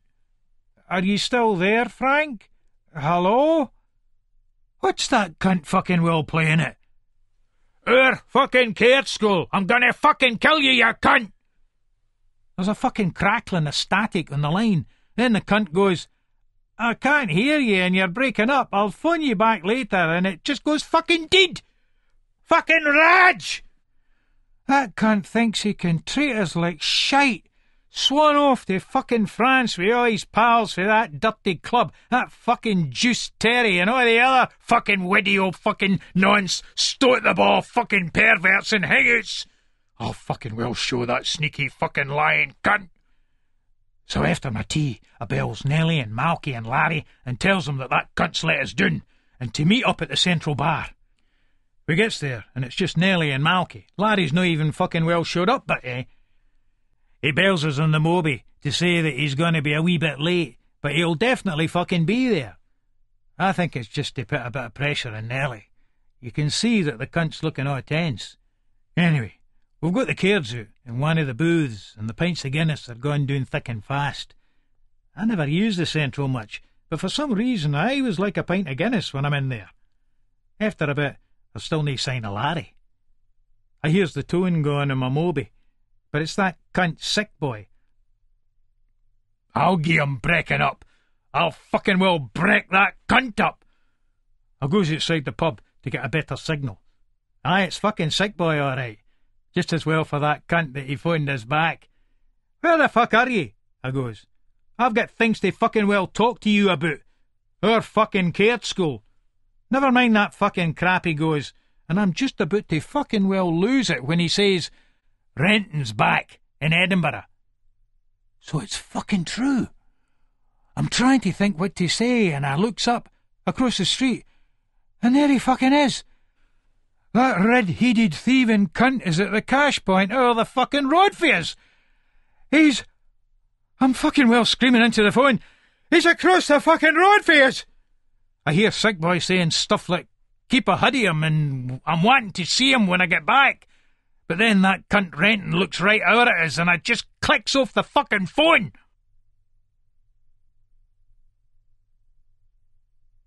'76. Whores of Amsterdam, Part 11. Spud's fucking cat. I remember just as I'm coming into Edinburgh. When I call him, he tells me that he's given all his cash to Ali and predictably asks me if I can lend him some money, 300 quid. What can I say but yes? He's in his house, feared to go out. So I take a cab from the airport to Diane's to pick up the cat. It takes me ages to get the fucking thing into the carrier. They make me allergic and I'm sneezing like fuck. I lose my cool and grab the bastard and take a scratch across my arm in retaliation. "Don't hurt him, Mark," Diane snaps as I stuff the spitting bag of shit into the carrier and secure the door. She's packed and I take her down to Gavin's. We arranged to meet at the airport at 8 o'clock for the 9 p.m. flight, the last one to London, and our connecting flight to San Francisco. I know how Spud feels about being scared to go out, but here I am, in the taxi, heading down to Leith, with a DOS cunt's fucking cat. My napper's buzzing, and I'm thinking that this is where I came in, ripping off sick boy. I get out at Pilrig to the cash point. The Clydesdale's fucked, and there's a grey-haired guy with a Glasgow accent booting it in frustration. There are nae cunting taxis to be seen. So, with some trepidation, I pull my hat down and walk, the cat carrier swinging uncomfortably against my legs down towards the Halifax at the foot of the walk. The cat mews treacherously, as if trying to attract the attention I'm seeking to avoid. They do link at this cash point. Funny how you mind these things after all the years. I used to feel so at home, so safe the further down the walk I got. Now it feels like a descent into Hades. I won't be here for long enough though, because as soon as this fucking cat's delivered, I'm off-ski in a fast black to meet Diane. Then it's the big white tin bird again. My spirits soar as I see a queue at the cash point at the foot of the walk. There's a drunk trying to operate it. I approach the cunt cautiously, anxiety oozing out of me. I can hear some guys shouting threats at each other in Junction Street. You miss this atmosphere in Amsterdam. This atmosphere of barely repressed casual violence and aggression. This procession of paranoia. It just doesn't exist over there. Come on, mate, sort it out. Then I hear a familiar voice and it cuts me in two. And by a wrenching effort of will, I look across the road in its direction. Begbie, shouting into a mobile phone. Then he sees me and stands open-mouthed outside the central bar. He's momentarily paralysed by shock, we both are. Then he snaps the phone shut and roars, "Renton!" My blood is frozen in my veins, and all I can see is Frank Begbie tearing across the road towards me, face contorted with rage, and it's like he'll just run right past me and do some cunt else, 'cause he doesn't know me now and I'm nothing to do with him anymore. But I know it's me he wants, and it's going to be a bad one, and I should run, but I can't. In those few seconds, life's shredded into a million thoughts. I reflect how hopeless and ludicrous my martial arts pretensions are. All that training and practice will count for nothing. It's all shorn away by the expression on his face. I can't abstract anything, because an old childhood tape is playing relentlessly in my head. Begbie equals evil equals fear. I am in total paralysis of will. The parts of me that envisage the simple adoption of the Wadu Ryu stance, blocking his blow, ramming his nose into his brain with the palm of my hand, or sidestepping his lunge and elbowing his temple, yes, they are present, but they're feeble impulses, easily overwhelmed by the mortifying fear that I'm slow dancing with. Begbie's coming at me, and I can't do anything. I can't shout. I can't plead. There's nothing I can do. 77. Home. Ali's sister Kath never really liked his man, and she pure doesn't like Ali hanging out with us again. Ali just wants to come home now with Andy, 'cause I was worried about going out, but she came round and we went to the pictures together. I've got that wiring off the jaw, so I'm pure back on the solids again, even though it's awfully stiff. Ali and me have never necked like the one for years, and the jaw isn't the only thing that's stiff. I'm thinking about saying come back with us for a bit, when I mind that I had arranged to meet rents down the house. So I tears myself away, still sore, but bouncing down the walk, high, but wary in case I see Franco. There's been all sorts of reports, but it could be just talk. You never really can for sure. Rent says that he'd be doon by now, and I'm worried that I've missed the gadge. When I gets to the foot of the walk, there's a bit of a commotion, an ambulance and a police car and a big crowd around.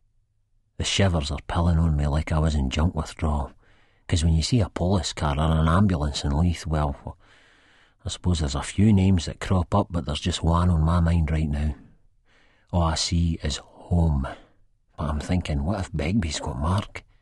My heart's banging, man. Oh, no. I saw him first, Begbie. He's done. Begbie's been done. He's on the deck. Franco. He's fucked. 'Cause he's on the ground, standing over him are the ambulance boys, and there's a ginger-headed boy on top of him, and it looks like... Fucking hell, it's the rent boy!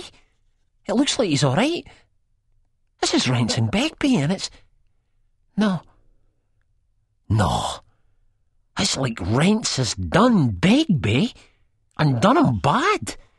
Then a chilly spasm goes through us again, 'cause where's my cat, but where's Zappa? No way.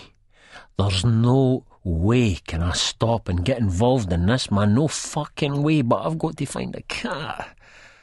I pull my collar up and my baseball cap down, and I push through the mob. Then I sees Nelly coming out for the crowd, and he bangs Rents a shot in the face. Rent staggers a bit and huds his jaw as Nelly shouts something and slopes back into the crowd. A policeman goes up to Renton, but Mark's shaking his head like he's no grassing Nelly up, and he just gets in the ambulance with Begbie. And then I sees him. It's Zappa. My poor cat just left there in the street. So I goes over and picks the carrier up with my good arm. This lassie that had been bent down, petting him through the wire, gives us a dirty look. I ken who's cat this is, I tell her. I'll get it back to him. That's out of order. You can't leave a cat lying out in the street, the lassie goes. Aye, too right, I says. Just want to get out of there, 'cause it's pure freaky. My nerves are just jangling, Ken. Then Nelly sees us, and he's right over to me. He points the finger at us and hisses, "Fucking junkie cunt!" Never really liked that cat, and I'm no fear to him, even smashed up like I am. I'm about to say something back when I sees this boy, a boy I've seen knocking about with Franco, and he comes up behind Nelly and hits him in the back, not that hard, then just sort of dances away, merging into the onlookers. Nelly twists around to scratch his back like it's itchy, and sees all this blood on his hands. I see the fright in his eyes as the other boy wades through the crowd with a big smile on his coupon. He gives me a wee wink. Then he vanishes. And so do I, man. I'm pure away home with Zappa. I'm thinking that it was bad of Mark to leave the cat in the road.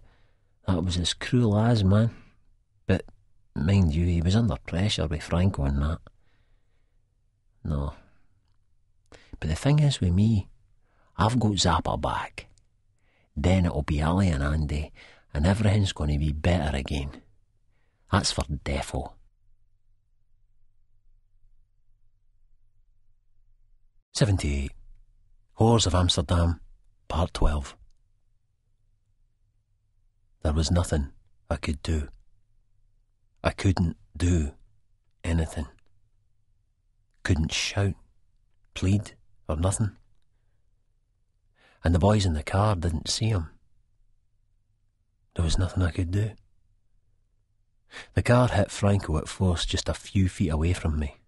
He was thrown right over the top of it, and he crashed down onto the road. He lay there, immobile, the blood trickling out of his nose. I'm over there without consciously knowing what the fuck I'm doing. I'm down at his side, supporting his head, watching his busy eyes blaze and jive, brimming with baffled malevolence. I don't want him like this, I really don't. I want him punching me, kicking me.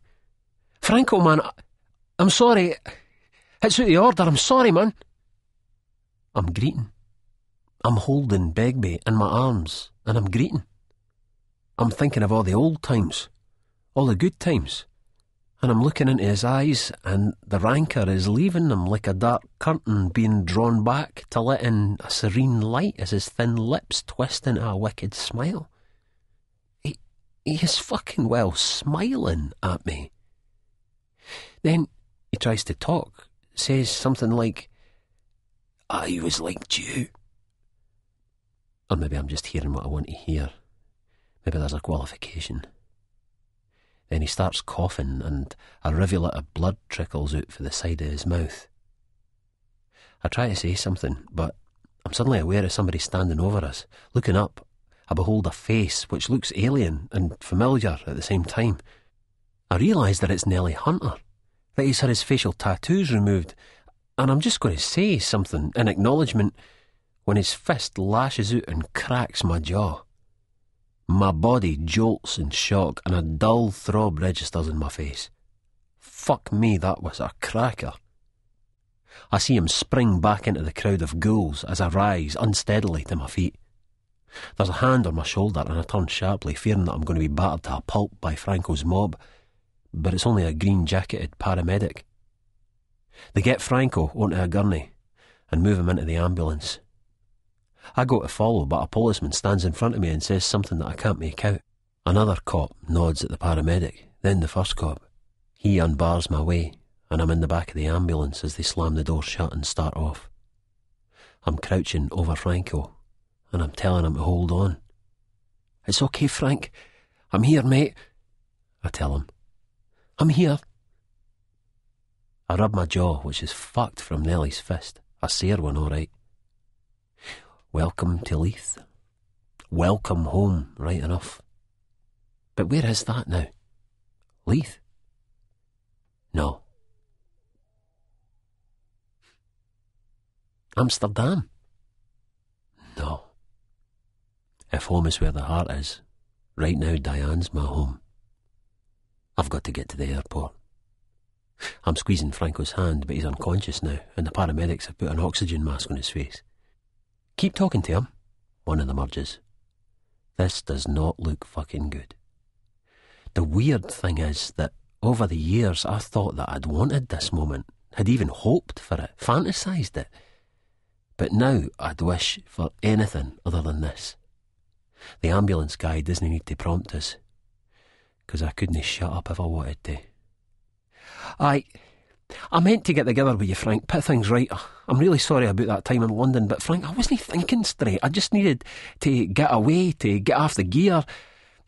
I've been in Amsterdam, but I'm back here now for the time being, Frank. Met a nice lassie, you'd like her. I think a lot about the lass we used to have. The football and the links. How your ma was always good to me when I came round to yours. She always made us welcome. These things sort of stick with you. Mind we used to go to the State in Junction Street on Saturday morning for the cartoon shows. Or to the scabby wee cinema at the top of the walk. What was it called? The Salon. If we had the money, we'd go to Easter Road in the afternoon. Mind you used to be able to get a lift over. Then we got caught spraying our names and YLT on the back of Leith Academy Primary. We were only 11, nearly greeting, so the police went and let us go. You mind that? That was me, you, Spud, Tommy and Craig Kincaid. Mind the time we both shagged Karen Mackey. Oh, what about that time at Motherwell when you battered that big cunt and I got fucking lifted for it? And the strange thing is that as I'm saying all this and remembering it, feeling it, part of my brain is thinking something else. I'm thinking that Sick Boy is a born exploiter, instinctive, a creature of his times. But his effectiveness is curtailed by the fact that he's far too into the process, the intrigue and the social side of it all. He thinks it's significant, that it actually means something. So he gets immersed in it all, and he never just stops to sit back and remember to do the simple thing, like taking the money and running. He won't be pleased when he sees that the money's gone, and me with it. His self-hate at being done twice will probably precipitate some sort of mental breakdown. I might end up having offed both him and poor Franco. Franco. Apart from the oxygen mask, he looks exactly the same. Then there's a ringing coming from him, and I realise it's the mobile phone going off in his jacket pocket. I glance at the paramedic, who nods at me. I take it out and click on. A shout rings in my ear. "Frank!" It's Sick Boy's voice. "Did you get Renton? Answer me, Frank, it's me, Simon! Me! I hang up and switch the phone off. I think that was his girlfriend trying to get through, I hear myself telling the paramedic. I'll call her later. We get to the hospital and I'm in a dumb haze as a skinny, nervous-looking young doctor's telling me that Franco's still unconscious, which I had already worked out, and that they're taking him into intensive care. It's just a question of trying to stabilise his condition, then we'll run tests to see what kind of damage has been done, he says, so tentatively it's almost as if he knows who they're looking after. There's nothing more I can do, but I go up to the intensive care ward where I catch a nurse putting an IV drip in his arm. I nod gently at her, and she responds with a tight, economical, professional smile. I'm thinking about how I want to be with Diane at the airport and how I don't particularly want to be here when Nellie and some of Franco's mates come crashing through the door. Sorry, Frank, I say before making to go. Then I turn quickly and add, be strong. Exiting the ward, I head off at pace along the corridor, down the marble stair, my soles nearly slipping on the surface, come out through 2 sets of swing doors and dart across the forecourt into a waiting taxi. We're making good time out to the airport because the traffic's light, but I'm still late, very late. We pull up outside departures and I see Diane waving to me and I run to meet her. She stays rooted to the spot, but thaws when I get closer, her understandable chagrin evaporating as she registers the state I'm in. God, what's wrong? I thought you'd stood me up for an old flame or something. For a second I nearly laugh. There was never any danger of that, I say, shaking as I grab hold of her, breathing her in. I'm trying to keep a grip on myself too, because I need to be on that plane with a greater desire than I've ever wanted for any fix. We hurry to the check-in, but they won't even book us through. We've missed the London flight and therefore our connection. Missed the bastard by minutes, seconds even, but missed it. Fortunately, we have open tickets, and we book onto the earliest San Francisco via London flight, which is tomorrow lunchtime. We both agree that we can't face the city again, and we elect to check into a nearby airport hotel, where I explain fully what happened. Sitting on the red and green quilt-covered bed with Diane, still in shock, her hand in mine, I'm tracing the thin blue veins at the back of it as I recount my tale. It's crazy, but the Raj bastard would have killed us. I just froze. I doubt I could have even tried to defend myself. The most mental thing about it, though, was after, it was like we were still mates. Like I hadn't ripped him off or out like that. It's so fucking bizarre. But there's a part of me that still really likes the cunt. I mean, you're the psychologist, what's that about? Diane purses her lips and opens her eyes wider in contemplation. He's part of your life, I suppose. Do you feel guilty about your part in his accident? A sudden focused coldness comes over me. No. He shouldn't have ran across the street like that. The room is centrally heated, but Diane holds the coffee cup in both hands as if to draw warmth from it. And it strikes me that she's in shock about Franco as well, though she never knew him. It's like it's transmitting from me to her. We try to change the subject, to pick ourselves up by looking ahead. She's telling me that she doesn't think that our thesis on porn is very good, and in any case she fancies a year off. Maybe even check out a college in the States. What will we do in San Francisco? Just hang out? I might start up a club again. No, but probably not. It's too much hassle. Diane and me might get into that website shite, become .comers. We've planned and fantasised about this for long enough, but I can't think of that right now. All I can think of is Begbie. And Diane, of course. She's turned out to be a cool woman, but she always was. It was me who was a bit too young and immature for us to make a proper go of things at the time. This time we'll ride it out as long as the love or the cash lasts. The next morning we're up early and have breakfast in the room. I phone the hospital for news of Franco. There's no change, he's still unconscious, but the x-rays confirm the extent of his injuries. He has a broken leg and a shattered hip bone, as well as some cracked ribs, a fractured arm and skull, and some internal damage. Should be a relief to have him incapacitated, but I still feel terrible about what happened to Franco. And yes, Right now I do feel guilty. We head back over to the airport, her excited about getting away, me just more anxious about the consequences of sticking around here a second longer than we have to. 79. EasyJet. Simon's been phoning like crazy all morning. We're at the airport early doors to catch the EasyJet back to Edinburgh, the first available flight.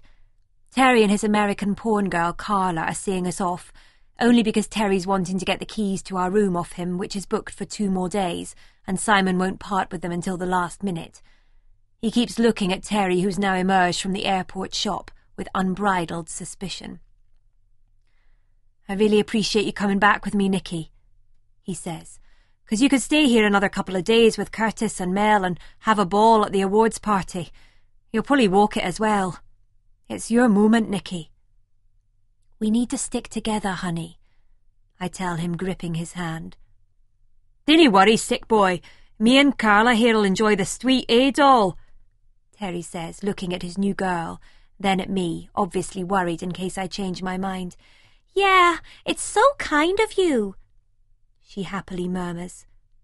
Simon looks wildly discomforted, and picking up on it, Terry says earnestly, "I'll be a great ambassador for 7 rides, and I'll no take the pish on hotel expenses." But Simon's not hearing him. He's called the pub and he's talking to Alison, and if anything, he's even more deflated than ever. "You are fucking joking. I don't believe it." He turns to Terry and me. "The cuntin' police and the fucking customs and excise are down the pub. They've confiscated the videos. They're closing me down. Ali," he snaps back into the phone, "tell nae cunt nout. Tell them I've gone to France. It's the truth. Is there any sign of Begbie or Renton?" There's a short silence, then Simon barks, "What?" Then gasps, "Hospitalised, the cunt! A fucking coma! Rents!" My heart almost jumps out of my mouth. "Mark, what's happened?" Simon clicks off the phone. "Renton has done Begbie. He's hospitalised, the cunt. Begbie's in a coma from which they reckon he won't wake up. Spud told Ali he saw it at the Fit of the Walk last night." "Thank God Mark's okay," I say aloud, and Simon's eyes suddenly screwy and ghastly intent. "Well, Simon," I whisper, "he's got our money." "What money's this, then?" Terry asks, his ears pricking up. "Just some cash I lent him." Simon shakes his head. "Anyway, Terry, here's the hotel keys." He quickly produces them from his pocket, throws them to him and says bitterly, "Enjoy." "Cheers," Terry says, grabbing Carla's waist. "Dinna you worry about that." He winks. Then he considers. "Funny about Mark sorting out Begbie. A dark horse, all right. I reckon that kung fu stuff was shite and all. Just goes to show you, but still." He smiles. "See yous." And skips away across the forecourt with his porn star shag. I watch him shuffle off, a fly in shit with all his needs met, having the time of his life, while Simon, who should be the same, has a pained, ulcerated expression. Terry on his tab in Cannes for 2 days gives him yet something else to worry about. During the flight, Simon's full of rancour for the world and is still seething as we come into land at Edinburgh Airport. Now, you still don't know that Mark's ripped us off, so take it easy. We had an amazing time. The film went down well. That's positive. He coughs, his shades perched on top of his head, his neck craning, looking around anxiously as we pick up our luggage and head through passport control and customs. Then he stops in his tracks, because just about 50 yards away, Mark and Diane are standing there, preparing to go through the departure gates. Diane goes past first, and as Mark's showing his documents to the airline official, Simon screams at the top of his voice, "Renton!" Mark looks at him, smiles faintly, and waves, and then steps through the gates. Simon goes sprinting towards him and tries to run right through the gates, but the official and the security man won't let him past. "Stop that thief!" he screams as Mark and Diane's backs recede. I'm following, looking at her, wondering if she'll turn around, but she doesn't. "Tell them, Nicky!" Simon beseeches me. I stand there in breathless shock. What can I say? He turns back to the official and the security guard. More of them are appearing now. "Listen," he pleads, "you have to let me through the departure gates." "You need a valid boarding card, sir," the clerk informs him. Simon's heaving, trying to control his breathing. "Listen, that man has stolen something that belongs to me. I have to get through that fucking gate." "That's surely a matter for the police, sir. If I can radio the airport police—" Simon's grinding his teeth together and shaking his head. "Forget it. Forget it!" He spits, and he's walking away. I follow him to the departures board. Fuck me, they're all boarding now. London Heathrow, London City, Manchester, Frankfurt, Dublin, Amsterdam, Munich. Where could they be going? Renton and that fucking devious little cow! He screeches, setting aside some more of that special time he reserves to humiliate himself in public. Then he crouches down in the middle of the busy concourse, his head in his hands, perfectly still.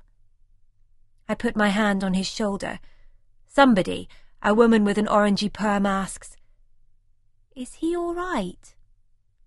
I smile at her in appreciation for her concern. After a bit I whisper to him, "We have to go, Simon. We're drawing too much attention." "Are we?" he says in a small little boy's voice. "Are we?" Then he stands up and strides across towards the exits, clicking on the mobile phone. We head towards the taxi queue as he clicks off the phone and looks at me with a tight smile on his lips. "Renton." He breaks into a spluttering sob and slaps his own face. "Renton has taken my money. He's cleaned out the bank. Renton had his own masters in Amsterdam, all the finished copies in that Mrs. warehouse. Who owns the masters owns the film. He has the masters and the money." "How did he get the information?" he wails disconsolately. I call Lauren to find that Diane's packed her bags. We climb into an airport taxi and I say sadly, "Leith." Simon rests his head back against the seat. "He's got our fucking money." It's all been the money. I have to know where he's coming from. "What about the film?" I ask. "Fuck the film," he snaps. "But what about our mission?" I hear myself ask. "What about the revolutionary role pornography has in—" "Fuck all that. It was always just a load of shite for wankers who can't get a bird to pull off to, and a way for the rest of us hitting our sell-by dates to keep firing into young fit Fanny. You've got two categories. Category 1, me. Category 2, the rest of the world. You can divide the others up into two subgroups, those who do as I say and the superfluous. It was sport, Nicky. Just a bit of sport. It's the money we need. The fucking money. Fucking Renton." Later, we're in Simon's flat reading the evening news which Rab has brought down. He tells us that they seized all the video stock and the tapes at the pub as well as the bar accounts.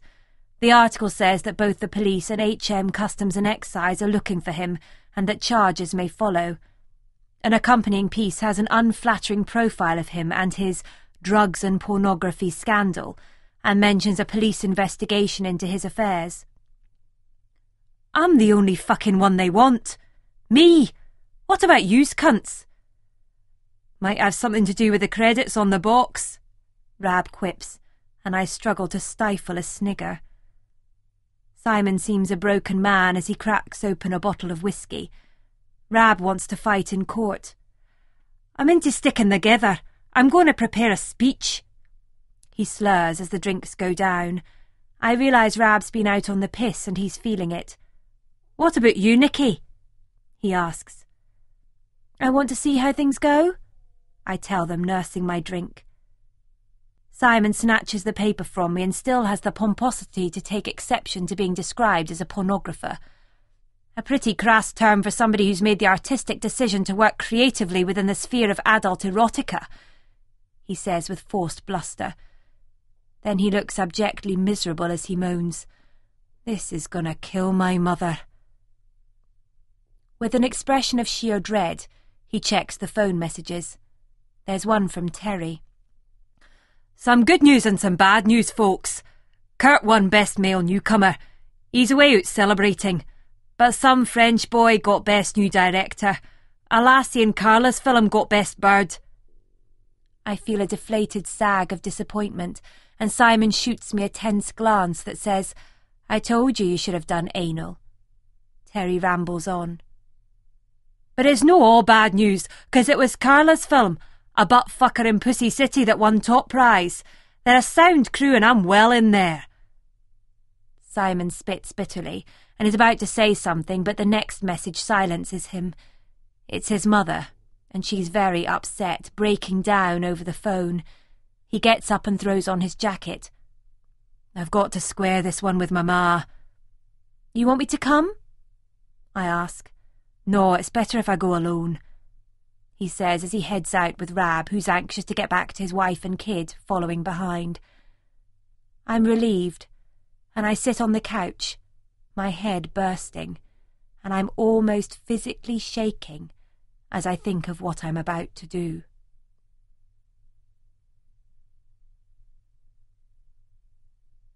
$80. Scam number 18,753. I'm in shock.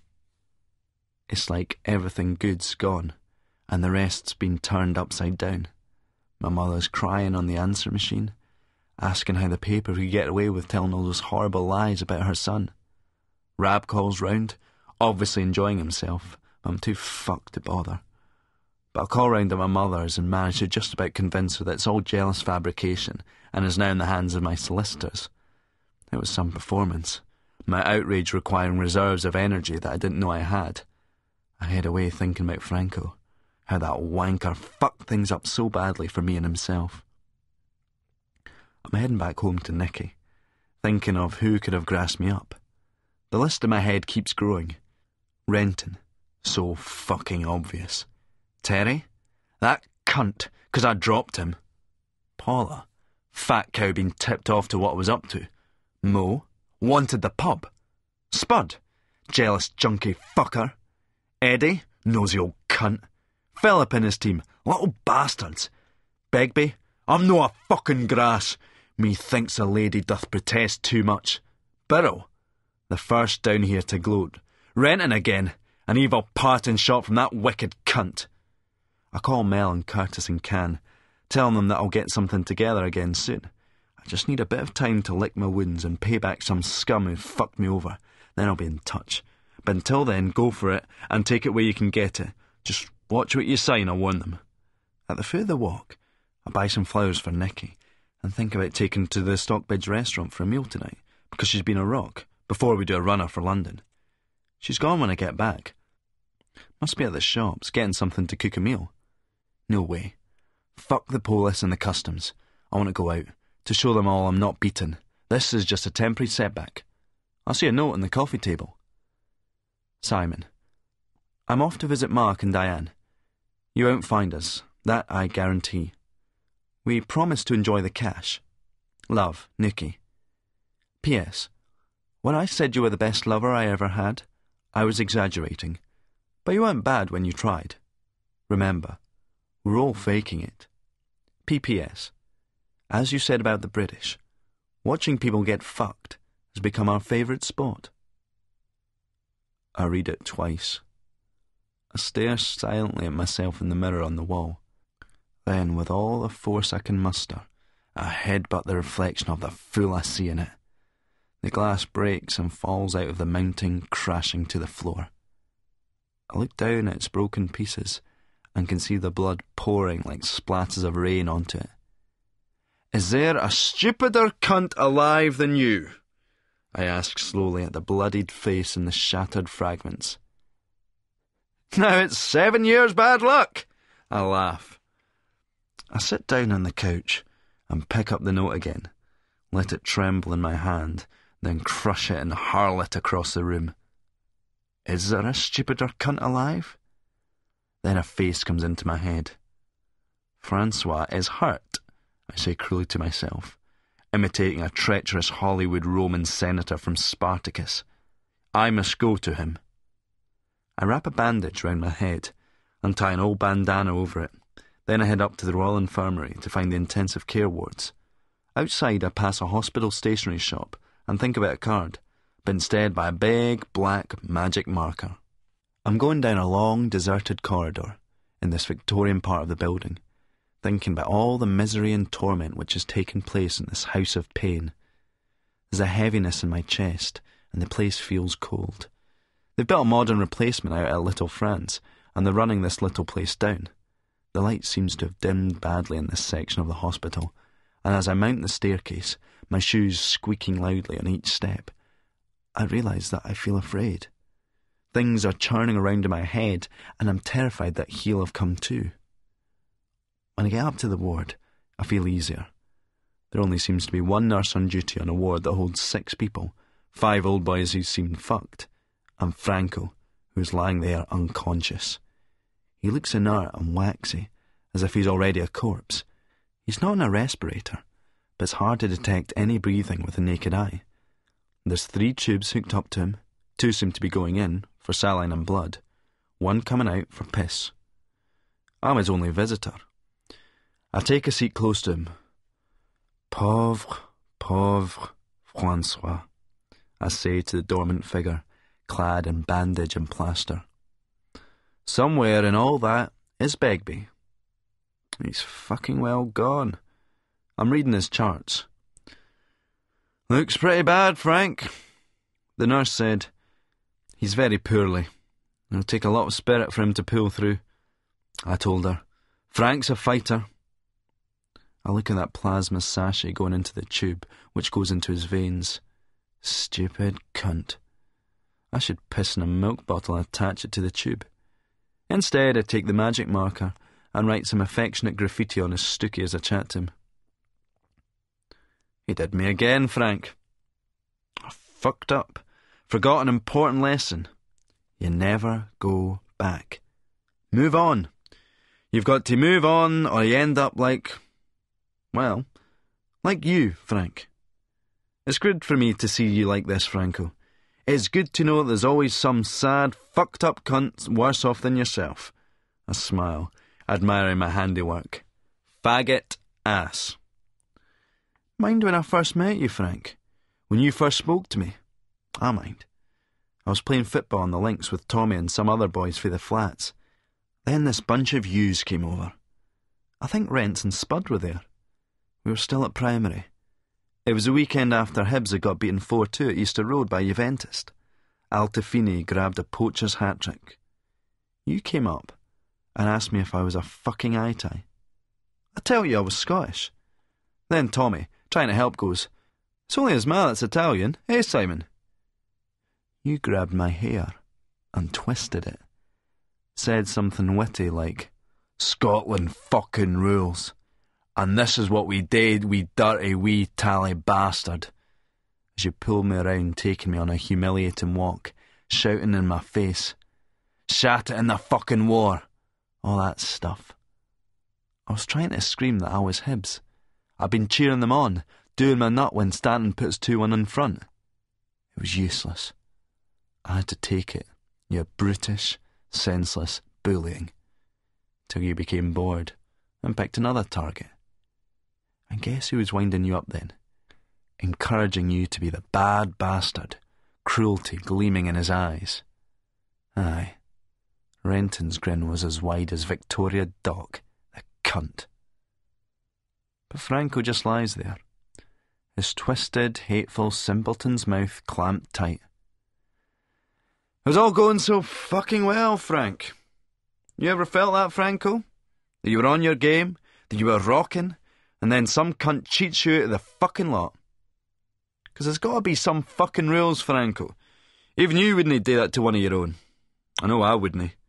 If you're running a proper business, a real operation, you need trust. I play games, Frank. You'll never understand this, but I'm more of a warrior than you'll ever be. I believe in the class war. I believe in the battle of the sexes. I believe in my tribe. I believe in the righteous, intelligent, clued-up section of the working class against the brain-dead, moronic masses, as well as the mediocre, soulless bourgeoisie. I believe in punk rock, in Northern Soul, in Acid House, in mod, in rock and roll. I also believe in pre-commercial righteous rap and hip-hop. That's been my manifesto, Franco. You've seldom, if ever, fitted into that manifesto. Yes, I admire your outlaw instincts, but the bruiser psycho thing just leaves me cold. Its crass banalities offend my sense of good taste. Renton, though. I thought Renton shared my vision, my punk vision. But what is he? Scruffy Murphy with a brain and even fewer morals. I'm wondering if this cunt can hear me. No way, he's never fucking waking up again. Or if he does, it's as a total veg. I'm very disappointed, Frank. You know what that cunt took from me? I'll tell you in your simple terms. 60-odd fucking grand. Yes, it makes your 3 grand seem the small fucking beer it is. But the money means nothing. He took my dreams, Frank. Do you understand that? Do you get it? Hello? Any cunt home? No, thought not. Alex McLeish. The boy Begbie's disciplinary record is nothing short of deplorable. I can't see anybody giving him another chance now. I'm sure that all right-thinking people would endorse those wise comments, Alex, and to be quite frank, I'd go further. I would charge Francis Begbie with bringing the game into disrepute.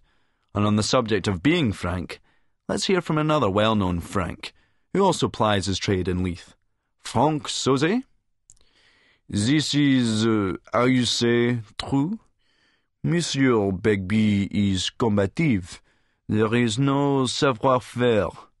But you cannot take the aggression from his game, as it would not be him. I'm still idly doodling on Franco's plaster cast with my magic marker as I pass the day with him. I love to suck cock. But I helped that Renton bastard. I kept him out of your fucking clutches. Why? Maybe because of that time back in London, when you freaked out and accused me of being in it with him. You punched me and broke my tooth, disfigured me. I had to get it capped. Not even a fucking apology. But I was fucking well wrong to keep him from you. Never again. I shall find him, Frank, and I vow that should you manage to come out of that coma and repair your broken body, you will be the first, the absolute first, to know of his whereabouts. I bend right over the fucking drooling vegetable stooge. Get well soon, beggar boy. I've always wanted to call it to you, and my heart leaps out of my chest as something fucking grabs my wrist. I look down, and his hand is like a vice around it.